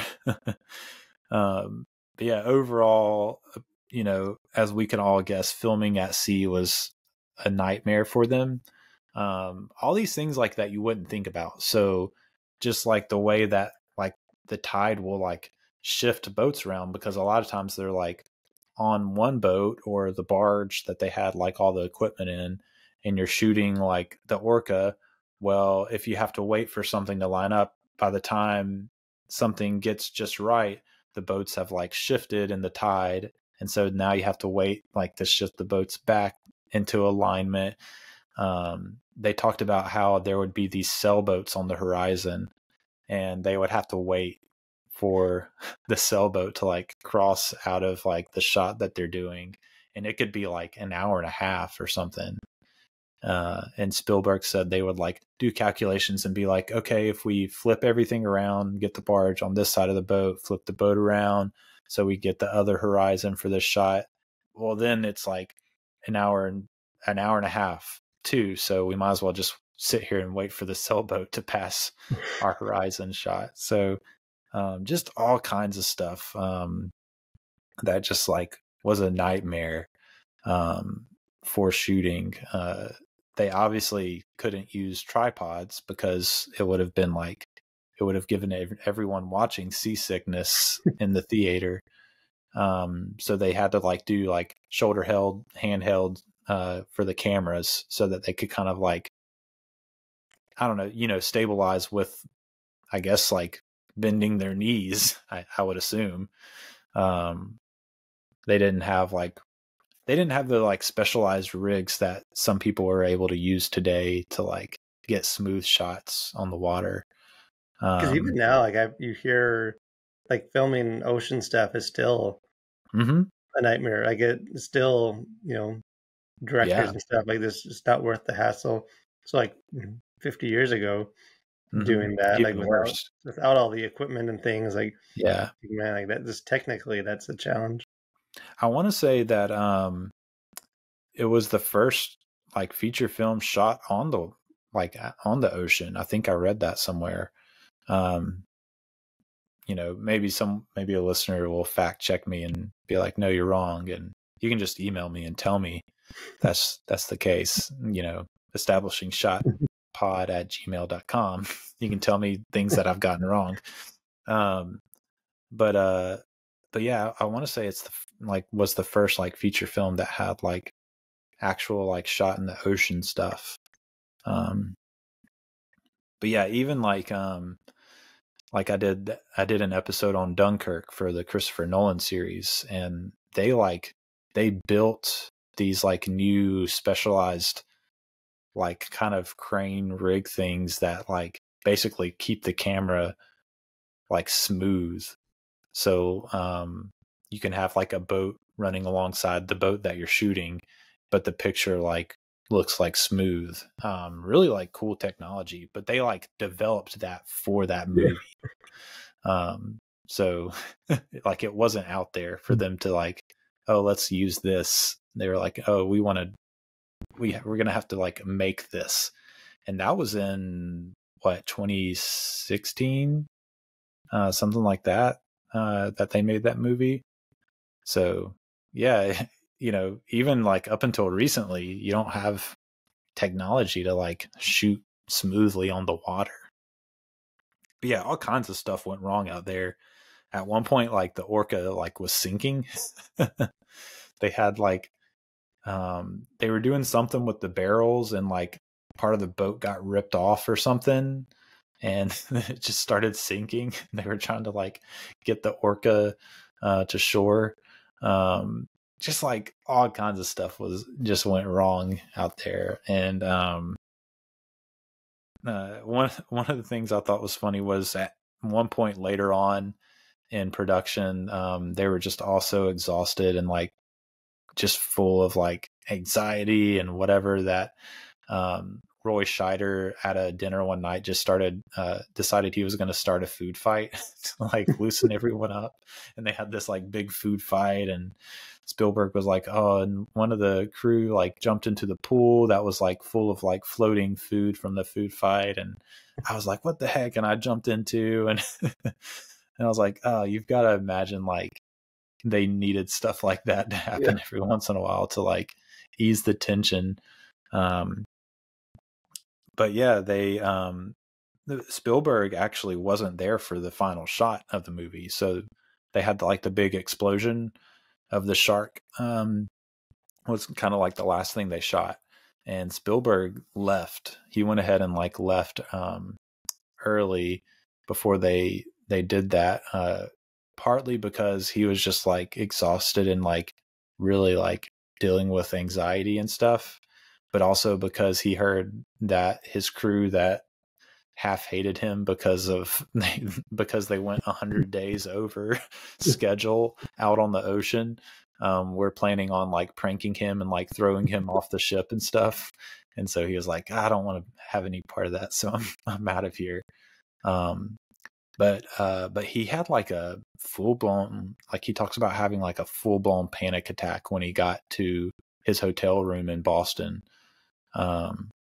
which is just like kind of sad to hear. But I want to say he said he went like down to the bar, and Dreyfuss happened to be down there and like kind of like talked him down a little bit.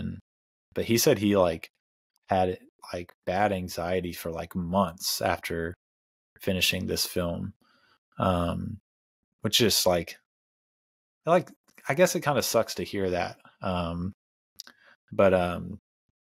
But you know, it was a hard like time. He's a young guy, like he doesn't have pressure like, too, like, you know, all these like everything going wrong is like fun now, you know, and it's like, oh, I can't believe this thing, but like to be that young, like he's probably one of the youngest people on sets, like for you know, and he's inexperienced, and just the pressure building up, and you can't really just stop, like you gotta keep moving, pressing forward. Then I'm sure just by the end, like he'd just be worn down from. The producers even talked about in the documentary, they were saying like there were times where Steven was like wanting to maybe quit or like take a break, and we didn't let him because they had the experience to know like if you stop, then chances are like they're not going to let you finish the movie if you stop. You just have to keep shooting. So they did. They kept shooting, but one of the last things that happened was obviously they had to reshoot the stuff with Hooper being alive at the end, but also Spielberg like really wanted to add another scare shot. I think they had done some screenings even, and the big scare was like when the shark first pops out, when Scheider's like doing the chumming,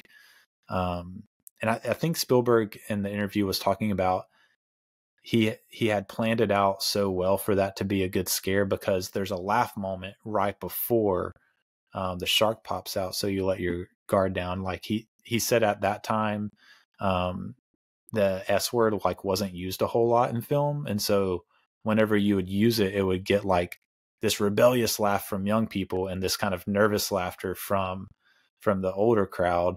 And so he's like, you come down here and chum this, you know, and he's doing it. And so he said that got a laugh at the screening, like a really good laugh.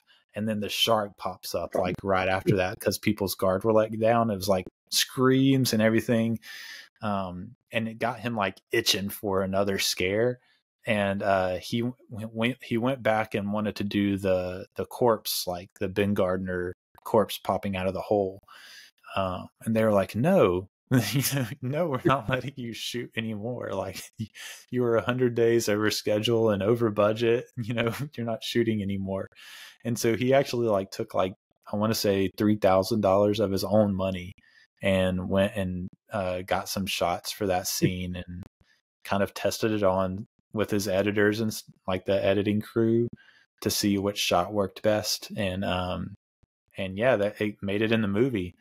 And I'm sure he very quickly made this $3,000 back.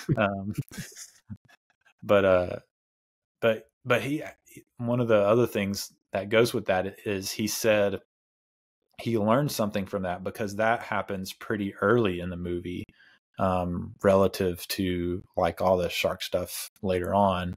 The head pops out, and he said it got a lot of good screams. He said, but he noticed that for the chum scare that happens later on, it didn't get as many screams in like later screenings once that other scene was added in. And he said he learned that once you scare the audience, then they're like on guard. So he just kind of learned like to be strategic about like when and how like he scares the audience, so that like they're not like too on guard for like scares later in the movie or whatever. I thought that was a really cool like insight that he, I guess like as a filmmaker, you're always trying to like learn from like what you do and paying attention to like what works and what doesn't work. Well, there's I don't know if you've heard of, I guess for the people watching the video version, if you've ever heard of this, it's a new book, You Are What You Watch. It just came out, but it's like a data scientist, and he just sort of talks about how movies impact you. And one of the things he discusses in it is he talks about Jaws, and I forget all the details of the experiment, but he like hooked himself up with things that's like measuring his skin and like, like how he reacts to scares and things, and then watched Jaws. And then in the book he has like a little graph, but it's like when things kind of spike and then go down, and they're like almost perfectly spaced all throughout Jaws, like the where he gets you up on a high and then gives you just enough time to kind of come down and like let your guard down, and then he hits you with something else, and then he like there's not a whole bunch one after another. And it's like I don't know how intentional he was with that, but it does seem like he has a good sense of like the flow of you get scared and then you sort of settle in, and there's some character stuff and some humor, and then he hits you again, and where you're not like on edge enough that you're just waiting for it, but there's always something coming. Yeah, for sure. And there are a lot of laughs in this movie. It's hilarious. Like it's like underrated for just like humor, like like Hooper, like when Quentin squeezes like the beer, and then who squeezes like his styrofoam cup, or like and even just some of the delivery of like Brody, like, are you rich? Like, yeah, I'm rich. Like this, the way they say things, that like there's a lot of funny moments. Like it's really not like it's horrific. It's like a horror movie thriller, but like it has a lot of like adventure vibes and fun, and like it's not just a scary movie. Like there's some funny stuff in this. Yeah, for sure. That does for sure help with like letting your guard down again to be scared again. I would have to imagine like he was pretty like strategic with that, just because it seems like he's pretty like he can, especially like reading about how he made Duel and the way he like meticulously like planned out all of the shooting and stuff. Like I would have to imagine this is probably the most like out of sequence shot movie and like kind of ad-libbed movie he made. But I'm sure there was still a lot, because you have to edit it together. And I know he was like very involved with Verna Fields, the editor, and like putting everything together. So I would have to imagine like he was pretty strategic about all that stuff. Hello again. Do you know how you can really support the show for free in just a few minutes or less? That's right. Just leave a rating and review on Spotify and Apple, or wherever you listen that might allow for ratings and reviews. These really help the visibility of the podcast. In fact, just hit that pause button right now and drop the review right now. And then you can get back to the show. I'd greatly appreciate it. Okay. I trust that you went and left that rating and review now. Back to the show. Yeah, it of course went, way over budget, way over schedule. And I want to say I heard somewhere too that it was originally supposed to be released like December of 74. And obviously that was going to be hard to do because of how over schedule it was with production. And so I guess maybe that's another happy accident, like that it basically like began the summer blockbuster because it went over schedule, and they had to release it in the summer of 75 instead of December of 74. But yeah, it was really too kind of unprecedented the way they released it. So they used to always release movies like slowly, like into a few theaters, then more and more like each subsequent weekend. But they released this one into over 400 theaters like immediately, the very first weekend.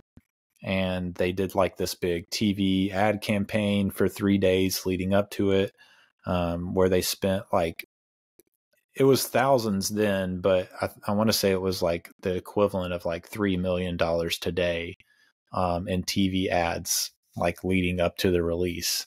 And yeah, it came out and it just blew up. Everyone went to go see it. I think in 1975, like 67 million people saw Jaws in theaters. And it made, it was the first film to ever top $100 million in the box office. It passed up, I think The Godfather was the top at the time when it came out. And there was like this marketing ad campaign, like you can look up pictures of it, where like it was keeping track of all the movies it was passing in the box office. And it was like a shark, like eating the next movie and how much it made. Like, it's like, and so, the last one was like The Godfather, 80 something million. And the shark's like eating it, when it finally passed it. And, yeah, it's just wild to think about. I think it ended the year with like $260 million, maybe domestically. But it eventually worldwide made almost $500 million.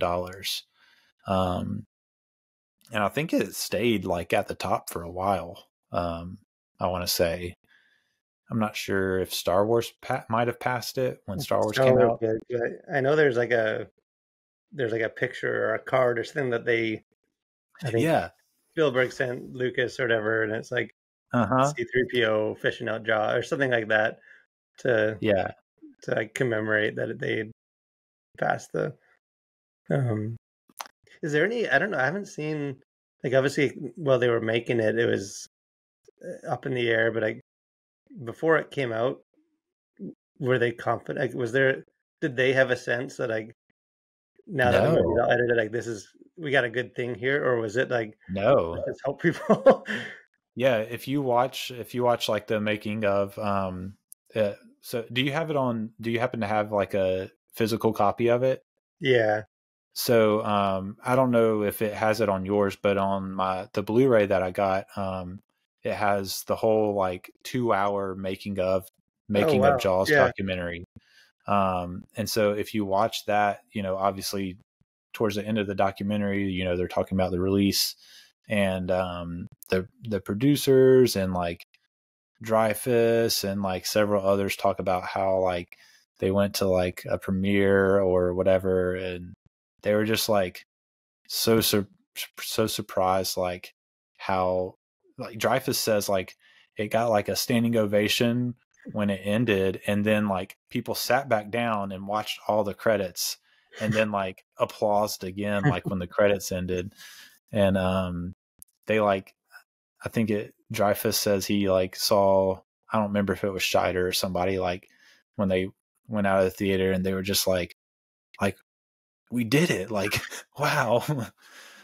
So yeah, I think they were like probably proud of, you know, what they made, but I don't think they had any sense of like, I don't think anyone could have had any sense of a movie being this big. Yeah, just a phenomenon, like yeah. I mean, to like not only be like I mean, it is like the first summer blockbuster.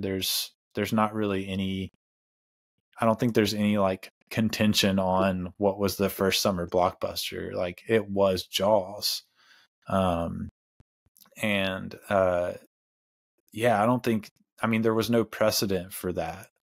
So yeah, I would have to say they were probably just all like blown away. And you know, Spielberg included. Which Spielberg seems like like when you watch him in interviews, he's got this like really like well balanced mix of like humility and confidence. Like he knows he's good at what he does, and he talks like confidently about what he does, but he also like does it in a pretty like well managed, humble way too. So I don't know, maybe Spielberg had a sense of like, this is really good. But again, like even him, like there's no way he would have like imagined this, you know? But yeah, it did have, it had like the, you know, it had the cultural aspect too of like people were scared to go in the ocean after watching Jaws. And I think at one point in the documentary, Gottlieb says that like when they were like writing it and making it, he was like, "Oh, I think this might do the same thing for the ocean that Psycho did for showers," which was a funny line to me. But yeah, I mean, it did like even more so. Like people were like not going in swimming in the ocean anymore. And it feels like by the time like my parents who saw it as kids, like were taking me as a kid to the ocean, it was like basically like a no to go out like too far into the ocean.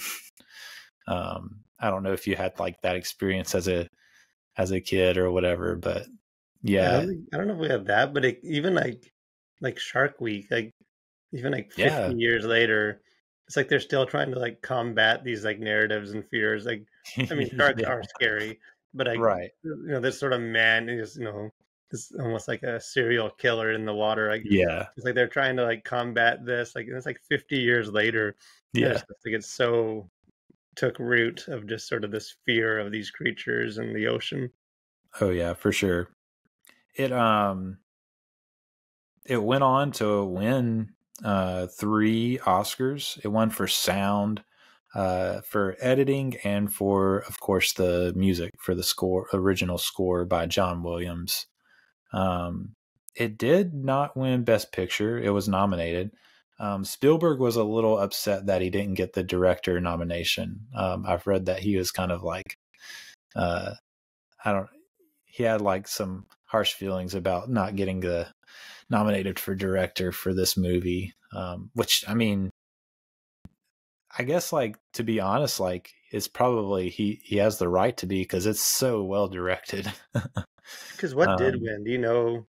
I don't remember who won director, but I do know One Flew Over the Cuckoo's Nest won Best Picture, which I haven't seen. I haven't seen either, so but I bet it's better.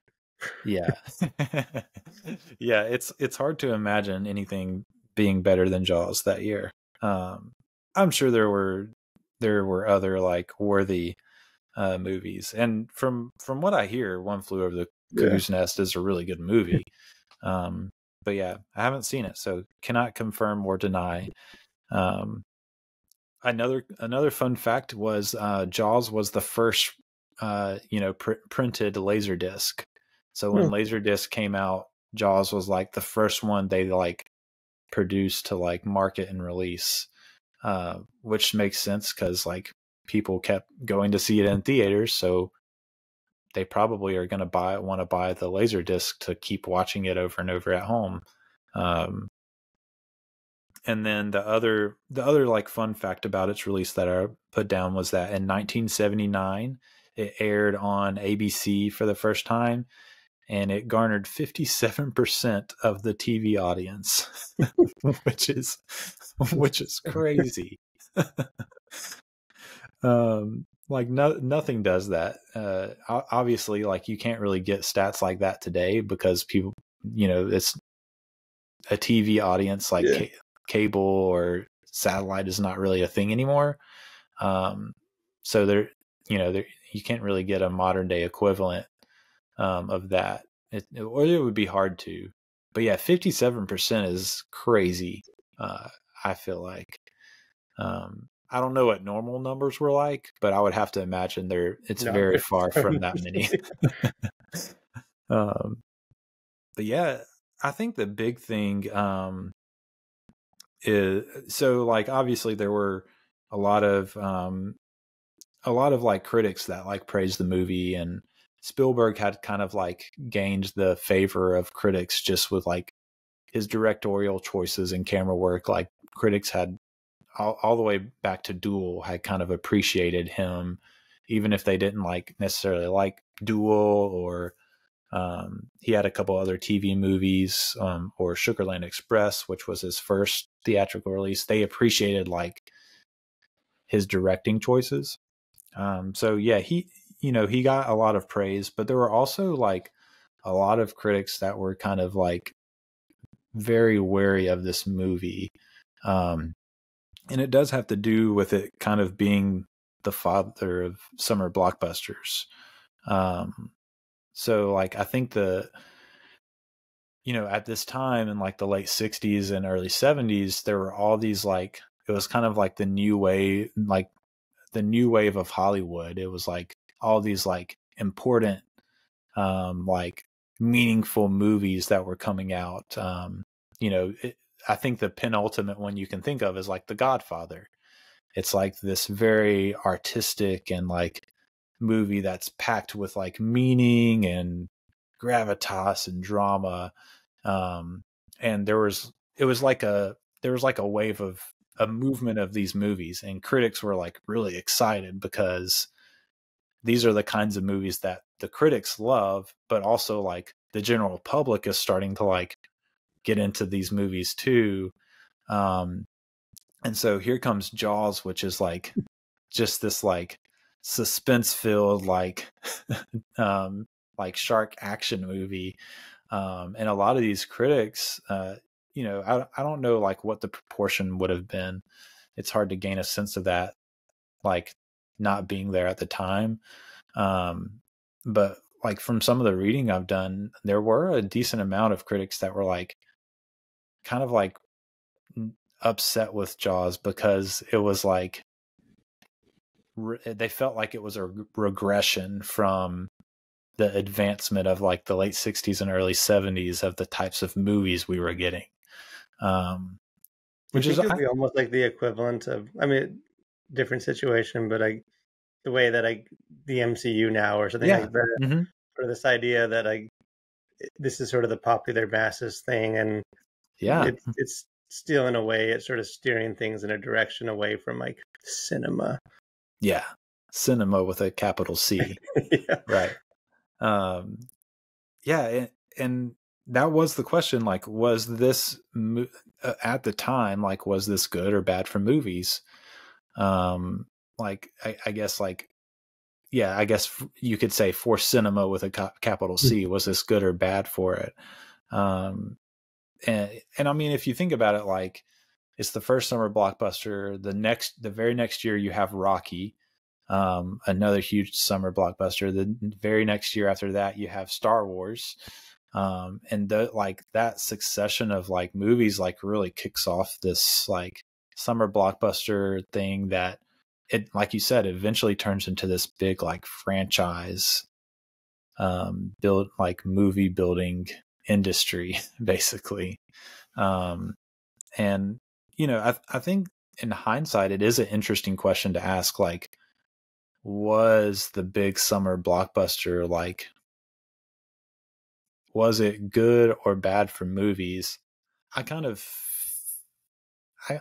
feel like in the middle of the fence. Like, I think it was both, you know, because you do have the kind of franchise results that we all kind of seem to be tired of at this point. Like, can we make something like new and fresh and original instead of like rehashing another like superhero universe? And I really do think even like the biggest like MCU fans are starting to feel a little bit like that. That's kind of like what it feels like in the conversation, you know, when you talk to people about it. But I don't know. Do you have any thoughts on like what this did for movies? Like, was it good? Was it bad? A little bit of both?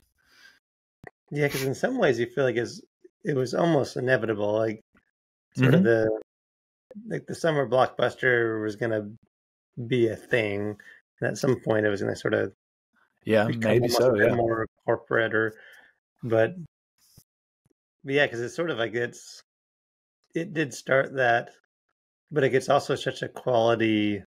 Yeah, I feel like it's something different. A lot of like kind of like the issue with a lot of like more recent of these sort of the ones that make us tired of summer blockbusters is they just don't have the same level of like quality, like the, you know, like you were saying, like this, the way the shots are composed or the acting, like all this stuff. It does feel a bit more like this is, you know, like a McDonald's-esque of, not that the people involved aren't talented, and you know, obviously tons of effort goes into these movies, but it's just there's so much of it and it's happening so quick, and there's just more movies that I don't know, maybe it's just like this overkill. But yeah, it is kind of crazy to think of, like, I mean, that's all I've ever known is big summer movies. It's kind of weird to think that that wasn't always the case, that you just got all these big, massive spectacles. Yeah, every year almost. Yeah, I don't know. It's even at the time, like critics were kind of split.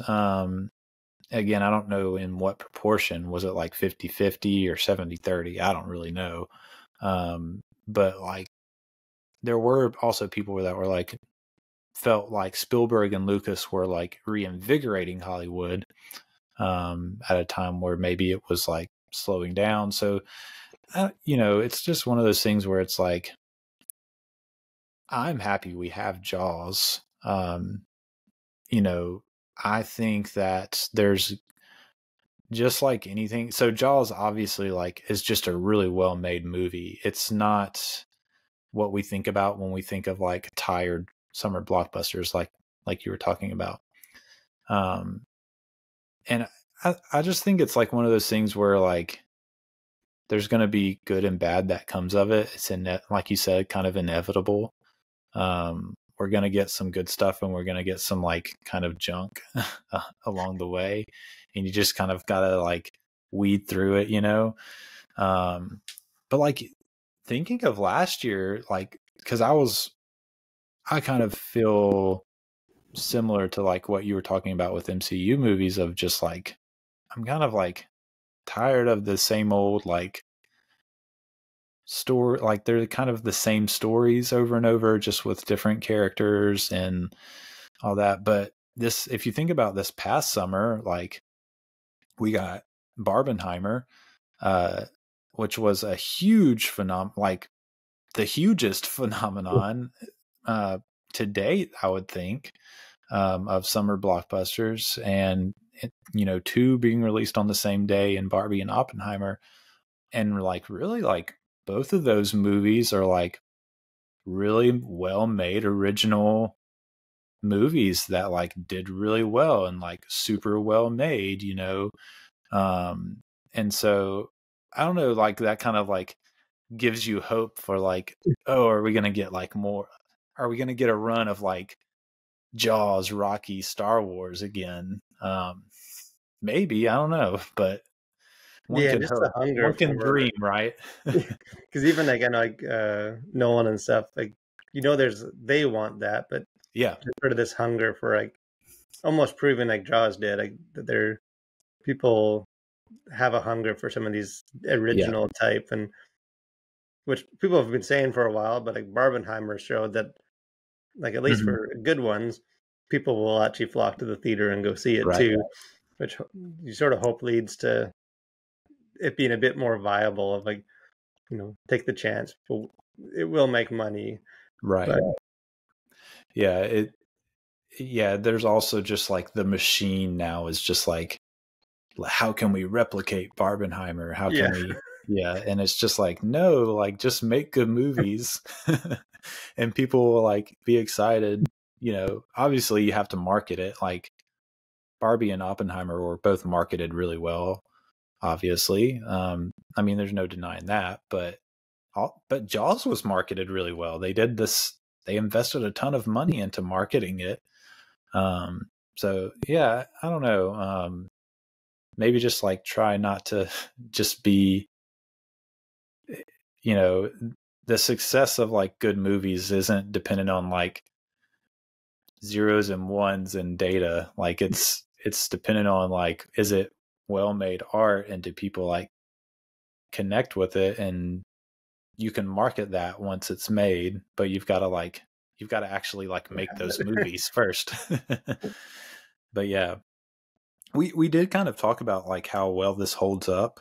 And just like one of the things that I think about with that is the filmmaking still feels so fresh. Like the way Spielberg moves the camera and like sets up, like composes like shots and like where people are in them. It just like still feels so like fresh and energetic. Compared to like some old movies, like you watch it and you can just the way it's shot, you're like, oh, this is shot really well, but you can tell like it's an old movie, in the way it's shot. And this like feels still like, it feels like someone, if they made it today, would have shot it in similar ways. It doesn't feel like antiquated as far as like the way he moves the camera and all that. well, and I feel like too, it's such a perfect balance of like he's doing so many interesting stuff with the camera, and like this cool shots like going through the like mouth and like kind of following the boat as it's leaving, but it never becomes distracting. Like it's right. like there's enough to always keep it interesting. It's always moving, but unless you're just trying to like take note of it, you don't necessarily think about the fact that he's doing a lot of cool stuff with the camera. Like you're always invested in the story, but when you sort of step back, you're like, he's not just setting the camera out there and having character, say action. Like it's always doing, or like even just the famous with like the Brody on the beach, and just the way, I don't know how I forget how they accomplish that effect, where like the camera sort of like pulls out but kind of goes close, like when he first is like having that fear on the beach or whatever. Like just cool things like that just yeah well, let's talk about that sequence, because I think that's a good example to talk about, because one could argue like that's the best like sequence in the whole movie. The way like he builds the tension, and like he has this like really smart idea to make it feel like one long shot. And the way he like gets that effect is he has like people pass right in front of the camera, so that you're not like making the typical, jump cuts from one view to the next, but like it feels smoother because you have that kind of swipe of someone walking in front of the camera. And when they pass by, it's like closer, or you're switching from seeing Brody's face to like his point of view looking out. And that's such good like tension building, like getting closer and closer, like building the tension. yeah, the really cool, which I want to say originated with Rear Window, Hitchcock's Rear Window, that shot where basically what they're doing is they're moving the camera away and zooming in at the same time. And so it creates, so it's on a dolly, and you move the camera back and zoom in like on their face at the same time. So it creates that like stretching almost effect that you get. And it's, I don't know if it's the first time it was used necessarily, but it's definitely the most like famous, like first time people noticed, and it really became a thing, was in Hitchcock's Rear Window. It's like at the very beginning when Jimmy Stewart is like looking down. He's like hanging from a building, and he like looks down into the alleyway, and it does that like in the alleyway to like show his like fear of heights. But yeah, it works really well here, like on Brody's face, to like show the and it's a flashy, it's like a flashy artistic move, but it's just like so well timed and placed, and he's like very patient leading up to it. Yeah, it's so good. That whole sequence is so good. Even just the way the way he incorporates like, you know, everyone arriving and just like the busyness, and there's like cheerful kind of music, and like, but there's this sense of like dread because as the audience, you know, danger awaits. But just the way he kind of plays with your emotions with like the music, or even because like in the water, there's several shots like, you know, under the water, which he previously used for the shark. So every time you go down there, you're like, is it, you know, are we the shark again? And I guess not. I guess sort of a fake out, and just sort of you just sort of keep waiting, and he kind of keeps getting you to the edge, and then he, you know, backs off or whatever. And I think he starts you off guard, because doesn't it start off with like the Shark Attack video game? Oh yeah, he's shooting the which apparently was a real game. I mean, it would have had to been, they wouldn't have made that for the movie. But yeah, that made me like chuckle. So it kind of starts you off like with a little bit of like ease, and then just like builds and builds. And then even like after that, like you have like, this may be a different point in the movie, but I'm pretty sure there's like the tracking shot where it's like following him over to the estuary, where his son is. I think that's the same. Isn't that the 4th of July, or is that another time? Yeah, because so they pull everyone out of the water, and you're like, okay, nothing happened, and then they just move it over. They follow, and there's that like tracking shot. So like you're still like, there's like tension building, and then like a short relief, but then like he immediately starts building tension, like tracking him over, like following Brody as he's going, and like he's like, oh, what's happening now? Kind of rolling his eyes, and then his wife's like, our kid is in there, and like, so like it's like building tension again. Just so good. And even just the visual, like when he's calling everyone out of the water, he's like almost dancing right on the edge. You know, he won't even put his feet in, like, you know, sort of like, which then you contrast like to the end where he's like fully submerging himself, like and it's just sort of these, you know, like, I mean, it's obviously not super subtle, but, and they talk right before that about how he doesn't go in the water, but it's just a cool visual of like, he's the police and he's in charge of saving people, but like, he's not even getting his like feet wet. Like he's just sort of running around and like calling them in. And then, and that scene too is very like, it's character building in that way, but it's also like, it also does a lot, I think, thematically with the mayor and the way people react. You know, the mayor basically like forces that one, like is one of his like henchmen, I guess you could say, to take his grandkids out into the water. and then like crack me up, like especially the lady, like she just does not want to go out there, but she so beautifully does. But and it's like, you know, it's doing stuff thematically in the sense of like, okay, like we're not gonna like talk about this like and overdo it, but there is like that, okay, at what point is this just like capitalist greed? Like we've got to make our money, so let's put people's lives in danger so that we can like make our money, sort of thing. There's that at play too. And then even the panic kind of plays into that of like everyone, once the panic starts, like nobody is like, well, hardly anybody. You got like the mom holding her kid and stuff, but like there's the one guy that like snatches the wraps from some kids and like starts taking off, and like you're like, somebody, like I don't know how they got everyone out safe. Like I feel like someone would have gotten like stampeded and like drowned in that panic. But yeah, it's there's a lot going on in that sequence for sure. Hello there, listener. Don't you ever want more for your life? Don't you ever dream of surpassing the status of just podcast listener? Well, I've got good news.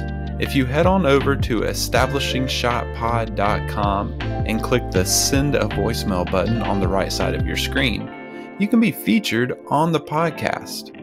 I'd love to hear from you, whether it's a comment in response to an episode you liked, an opinion of mine you disagreed with, or just a question for me. And if you're too shy to have your voice featured, you can always email me at establishingshotpod@gmail.com. Don't settle for just being a podcast listener.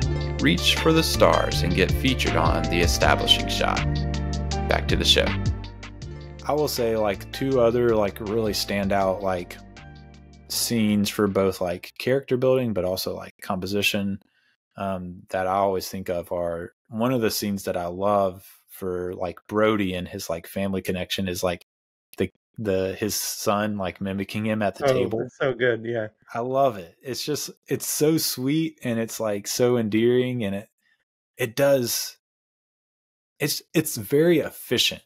It says so much with that like short little thing, about Brody, about his family, that like it just communicates so much in such a small amount of time. And it's just like very sweet, and like you just love, you kind of grow fond of Brody just by watching that scene. Yeah, well, it does, because it like endears him, but then like it also just reveals so much. Like, you know, like a young kid has been killed, and he's the chief, and he could have shut down the beach, and like the film never really explains if he's thinking about that, but you know he is. You know that it's, he's sort of depressed about, because he kind of says, give me a guess why, because I need it. Like he's struggling with that. And it sort of makes it more, because you don't really know the kid that gets eaten, but it makes it more like a personal, like this guy has a kid. Yeah, it could have been this kid, It could have been him. Like he needs to protect, like he needs to. Yeah, I love that moment. This sort of that quiet moment. Yeah, so good. And then I also love the billboard scene too, is very good. But the dialogue in it is very good, like, and kind of funny and ridiculous. Like the mayor's like more worried about the vandalism, which one of the, I think one of the funniest things about the movie is there's like this recurring thing about a karate class, like karate chopping the mayor's fence, which is just like, I don't think the kids are the problem. I think you need a new fence if kids can karate chop your fence apart. It's like, it's got to be rotted if kids can so easily like chop it off with their hand. That's because like the secretary or whatever, she's like the rambling on about this is the most like you almost don't even pay attention because you're focused on Brody, but when you do, it's like, that's like, what is she talking about? Yeah. And then there's the old man too at the beach when he's trying to like watch the water, that's like talking to him about the karate kids. And oh, I don't think I even realized that's the same. And he's like, Brody's sort of trying to like look over his shoulder. And... Yeah, it's so funny. But yeah, the mayor in that scene, it's a very like funny, but also like again, just like playing into kind of those themes that it's kind of subtly, but not so subtly kind of hitting on. But also just like the way he moves the camera and like moves the characters around is just so good. Because like they're constantly like shifting positions in camera by the way they like move around each other. And that doesn't like happen by accident. It would look like a mess if they were just like walking around improv. That's like all that stuff has to be like planned out, like because, and that's confirmed because like they start moving and like it's just one long shot. The camera like moves and follows them, and like you get the billboard shot and they're like down there, and then it like does this like low angle shot where it's like looking up at them. It's just like he's doing so much, and it's like so smooth and like it looks flawless.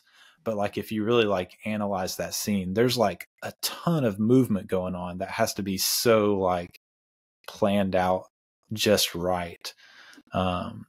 It's just like incredible. It's just like this 27-year-old is just like an incredible director already. But yeah, we've got to talk about the Indianapolis speech.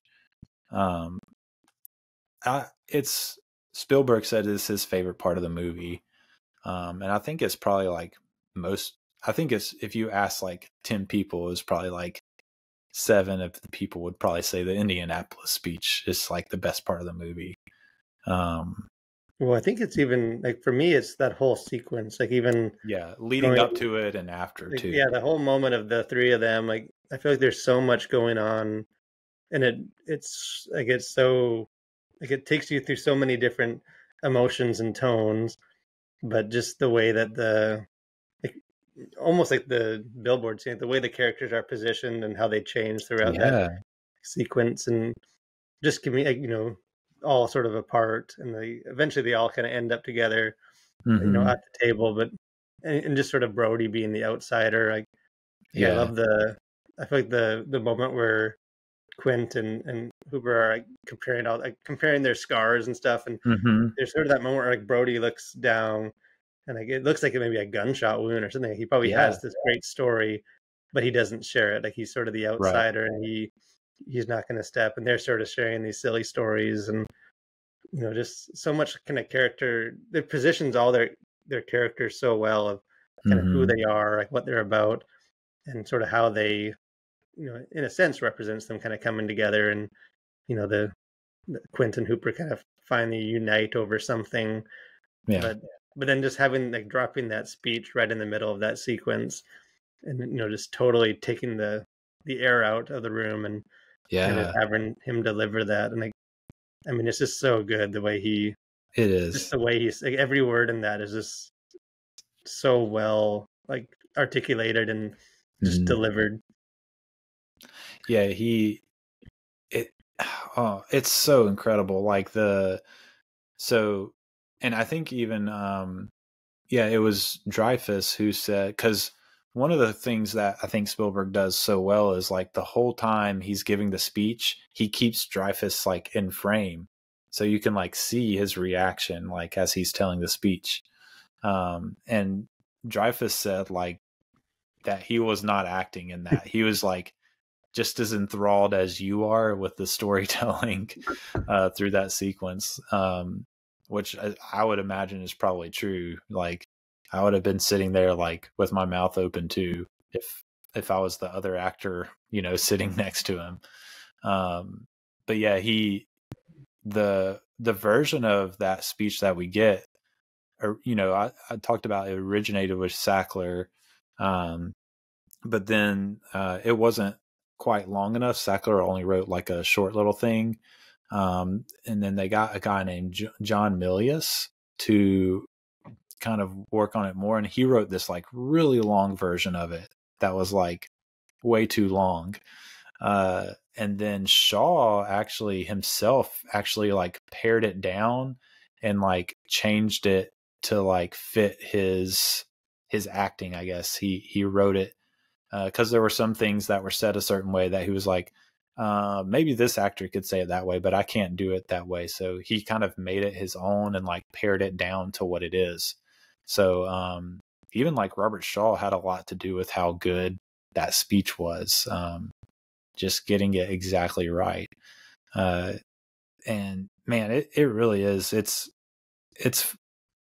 just phenomenal. Like, and it's the thing too that I think makes Quint almost as like just it gives you empathy for him, if nothing else. You know, you kind of understand who he is and why he is the way he is finally, from that scene. Yeah, because even right before it, like Hooper's sort of laughing about the tattoo, and like just a subtle moment of like Quint sort of putting his hand on Hooper's arm and kind of like, you know, sort of gently just sort of stopping him, and like just showing that more serious side to like Quint's still sort of smiling, but you know there's, you know, he's tortured from what's happened. But yeah, definitely does. And I feel like just as a movie, like that scene grounds it so much as like something beyond just the scary monster chomping down on a bunch of people. Like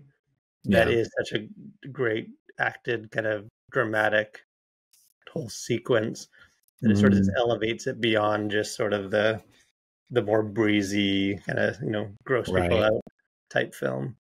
Right. And like you really do. So with those three characters, you have these like kind of three different views of masculinity, that we've kind of touched on. But you know, Hooper, I guess, is kind of the more intellectual kind of masculine figure. Quinn is kind of like I guess like vulgar jock-ish kind of like masculine character, and Brody's kind of like, you know, we talked about, he's kind of like the everyman. He's the family man, you know, in charge, but doesn't feel like he's in charge, sort of kind of guy, more reserved. And but like in that moment, and it's like, what's cool is like it's a moment of like really deep vulnerability. Like it starts off with like a macho contest, right? Who has the best scar, but then it turns into this moment of like deep vulnerability, and like especially because it's from the character you'd least expect that from, that like kind of creates this bond. Like, and even though they're all so very different from different backgrounds, like they're able to, because Quint was so vulnerable, like find a common ground between them. And doesn't it go into like the show me the way to go home after the speech? The show me the way to go home. That's the speech with sort of two more humorous, sort of fun. But then, when it switches to that, like all three of them are now at the table. Like Brody at some point, I guess, after he comes and joins them. Down and that's just another visual of like, now they're all together. Like Brody joins them at the table. They're all sitting there together singing in unison, you know? And one of the cool things kind of behind the scenes was like, you know, the crew kind of, I think I heard about like the crew kind of was feeling like that. And the crew was kind of like getting teary-eyed, not in a like emotional way, but just like, oh, we feel like we want to go home too, kind of thing. But yeah, it's a very good scene, very powerful. I guess like we talked a lot about like the way he composes and blocks, but like he even does it well, like when they're just on the ship, the way he films them and edits them together, moving around the ship is just incredible. And you also, another like Spielberg distinctive is you even get some like silhouette shots.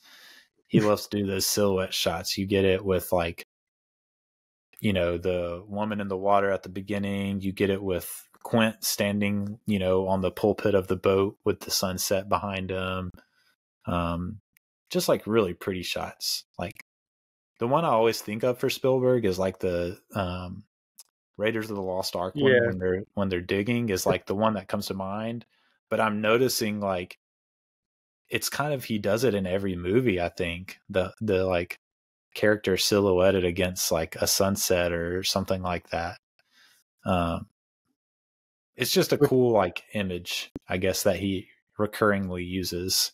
Which is it just reminds me of another one of my favorite scenes in the movie. I think it comes right after one of those sort of silhouette scenes where Brody is trying to convince like Quint and stuff that they should go back, not stay out the whole night, and he like launches into this argument, and then like the scene, it just sort of fades out, and then it switches, and they're still out there. Like it just, Spielberg just sort of cuts off his like, is this some lame argument, and he's trying to, we don't need to stay out. We could go back, call for help, and he just sort of, his voice just trails off, and then all of a sudden it's like the next day or whatever, and it's just such a. It's just for me, I always crack up at that, but it's also just for Brody's character. Like, he's really not the one with the in control at that moment. Like, no one's really, the other two guys aren't listening to him. Like Spielberg doesn't even need to show that, give us his argument, because it's going nowhere. But yeah. And the scene, also the thing that always gets me is when Quint like goes and smashes the radio. It's like, you already know he's nuts, but when he smashes the radio, it's like solidified. Like, this guy is like certifiable. Like he's certifiable, like insane. And just Brody, like he doesn't know what, like he's so mad like, he can't do anything. He just keeps like, you're certifiable. He just. Oh man. Yeah, now that you say that, he vocalizes what we're all thinking. Yeah, but he can't do anything. He's just sort of yelling at him. He smashes too. He's just. Oh man, but yeah, I don't know. I think we've kind of hit on a lot of thematic stuff along the way. Were there any other like kind of themes that are in the movie that you thought we haven't really hit much on that should be brought up? I don't know. I guess this probably isn't a theme, but like you were saying with like the three kind of, I guess, ways of expressing sort of their masculinity, like the different characters. I just always like that you sort of see like all three are needed. Like none of them really trust each other, and really none of them thinks they need each other. I guess they maybe think they need Quint, but they don't know what their role is.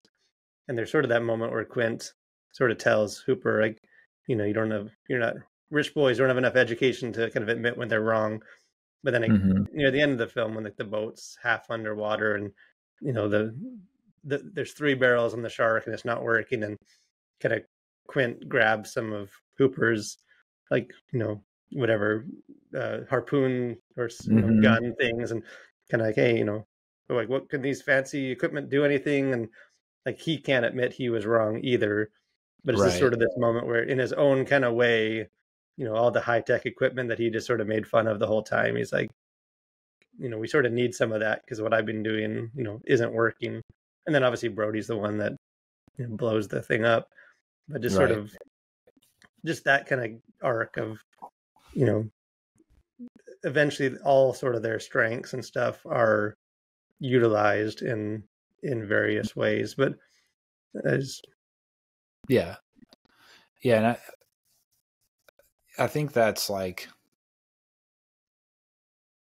you kind of wonder like, well, if they all would have like trusted each other and used each other's strengths, would they've had as much trouble as they did? I mean, probably still, because it's a crazy gigantic shark. But yeah, it's that is definitely there. The other thing that like I had thought of was just how like there are like forces in the world that whether they're natural or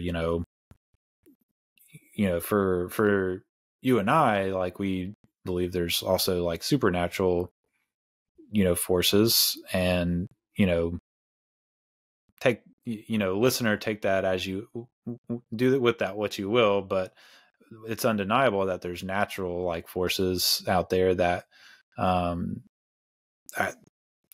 is hard to call anything but evil. and yeah, I think this movie plays a little bit with that, just that idea of there's evil out there, and sometimes it's like uncontrollable. And we try to like suppress our belief in it, or at least like try to ignore it and try to tell ourselves that it can't get to us. But it's out there, like, and it can. And I think this movie is playing a little bit with that idea too. Just that there are these, like, there is evil out there, like, and none of us are like, impervious to it. Like we shouldn't like ignore it when it shows itself. We should like deal with it. Or, you could end up on the Orca in the middle of the ocean, getting terrorized by a shark that won't go down. And even just like the contrast, like I said, of just Brody, like, he's scared of the water, and he's supposed to protect people from the shark, but he can't get his feet wet. So sort of, if you make the shark kind of represent some sort of evil or forces or things, like just the difference between kind of standing on the shores with dry feet, like calling people in frantically, to the end where he's like literally being like submerged into the water with the shark, for that last shot. Just sort of him like finding, I guess, the strength or courage or whatever it is, desperation, to like confront it, head on, rather than sort of doing whatever he can without actually, stepping into the water and kind of getting wet. Yeah. And I think there's also a degree there of like, he really didn't get it so serious as he did get about it until it got real close to him with his son. His son was in the water with the shark, in the estuary. And that's when it really set him off. And it's that, I think it's dealing with too, of like, do you have to wait until it's like so personal to you? Can't just like saving other human beings be enough for you to do, everything it takes to, get rid of this evil thing that's happening, I think there's something to that too going on. Because there's everyone, the progression of like the first person that dies, Chrissy, is a stranger, like, right? They don't know. And then the second one is like a boy, which I don't think he knows well, at least, but it relates to sort of his. And then like the whatever his name, Gardner, Ben, like the boat where the corpse. Yeah, he was a friend. It implies that he at least knows him. He knows whose boat it is, and it's like the threat kind of increasingly gets closer and closer to sort of his own personal life. Right. Yeah. Yeah. So, I guess like the moral of that would be, don't wait until it's like personal for you. Like, it should be enough just to like save other people, or whatever the case may be, however applicable it would be like in your life. And not many of us are going to be dealing with like maniac sharks, but whatever evil is happening that you see, like, you don't have to wait until like it's in your house to try to like fight against it, I guess. Because the Merit is a similar thing, like, where he said, like, my kids were on that beach too. Like, it sort of hits him close too, where he finally, writes the blank check or whatever it is that. Yeah. To pay Quint. Yeah, for sure. I wrote down for final thoughts, another Spielberg, just a bookend, another quote from Spielberg. Jaws was a fun movie to watch, but not a fun movie to make. Just a bookending with another similar quote that we started with. I wrote down the question: is it worth the anxiety and torture to make great art? And from an outsider's perspective, I would say yes, but I didn't have to deal with any. I just get to enjoy it. I didn't have to deal with any of it. But I do think that is a good question to ask. Like, it just kind of makes me think about how much great art throughout history has been made like through pain and suffering and hardship of one sort or another. It's kind of incredible to me how like amazing, like beautifully made stuff can come out of like such like anxiety and hardship. Yeah, I don't know if you have any. You wonder too, like thoughts? how many, like the making of Jaws was, a train wreck and things went wrong, and then I get led to something great and like Right, lasting.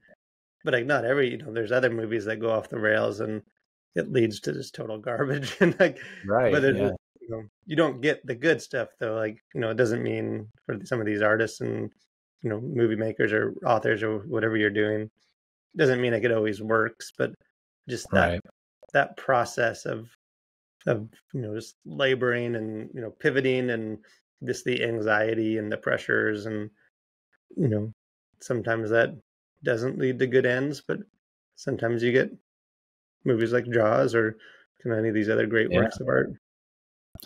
yeah, yeah. And I think there's just a bit of like, it's inevitable when you're putting so much of yourself into something that it's not going to be easy. So yeah, I don't know. It's an interesting question to think about, like even like things besides art, like my business or whatever it may be. It's definitely a question to ponder. But yeah, did you have any final thoughts before we wrap up our Jaws talk? I don't know, maybe Other just than we just love the movie. yeah, I know I'm definitely not the very unbiased, like for me this is Sure. a 10 out of 10 movie. I think Yeah. this movie is, like people say, there's no perfect movies and you can probably nitpick things, but like this is about Mhm. as close to me as a perfect movie. Like from Yeah. kind of top to bottom, there's nothing that doesn't work other than maybe that it's an old movie and the shark doesn't look real. But like Yeah. there's nothing But like I mean, there's not a lot of like decisions that like, oh, like in hindsight they shouldn't have done this or this scene didn't right. work. Like it's just, and I feel like it's the kind of movie that holds up, and like almost like the more I watch it and like talk about it like this, like the more you just appreciate why it's good. Mhm. Like just all the little details and things that just work so well.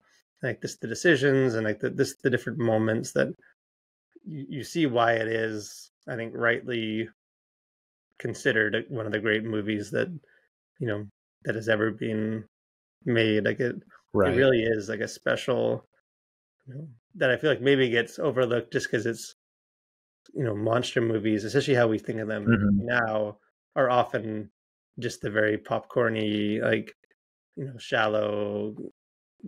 There's not a whole lot of other monster movies that are like at the quality of like a Jaws. Yeah. No, I agree for sure. Um, and you'll be happy to know that I moved it from a 4.5 star or 9 out of 10 to a 10 out of 10 on this watch. So, Okay, I feel like I've done my duty then if yeah, I I played even a did. small part in helping you push it up to that 10 out of Yeah. 10. Yeah.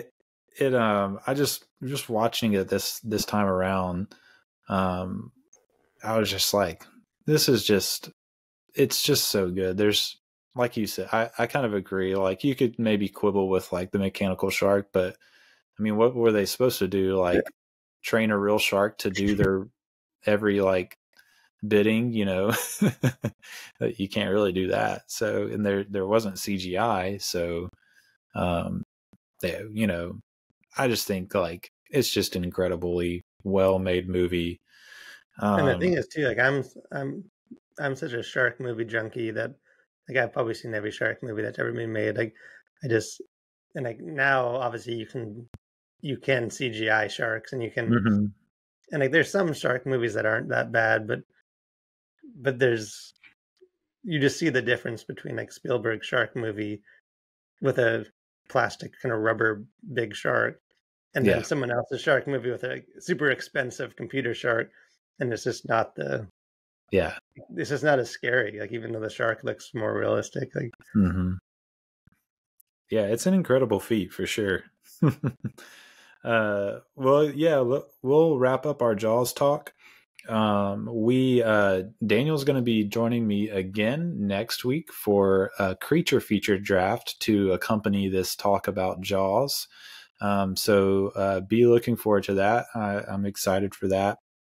And then, of course, we'll be getting into Close Encounters of the Third Kind the week after that. It'll be our next Spielberg film. So yeah, I'm excited to dig into that one. And I'm actually doing that episode with Sam Camp, who's been a guest before.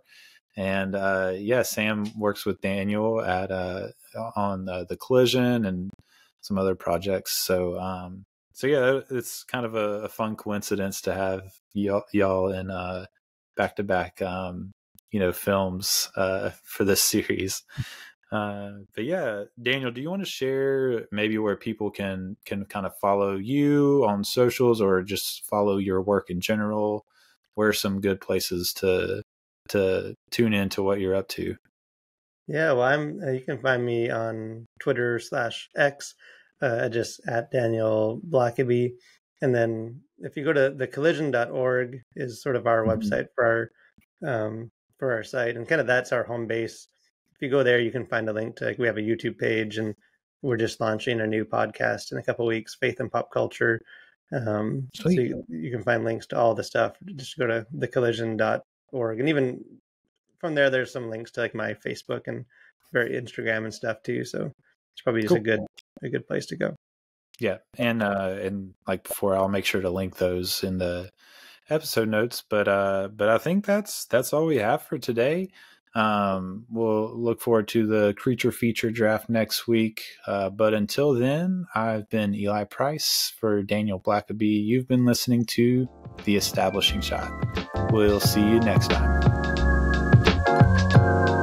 We were happy here for a little while. But look, I figure it this way. Better to be king for a night than schmuck for a lifetime.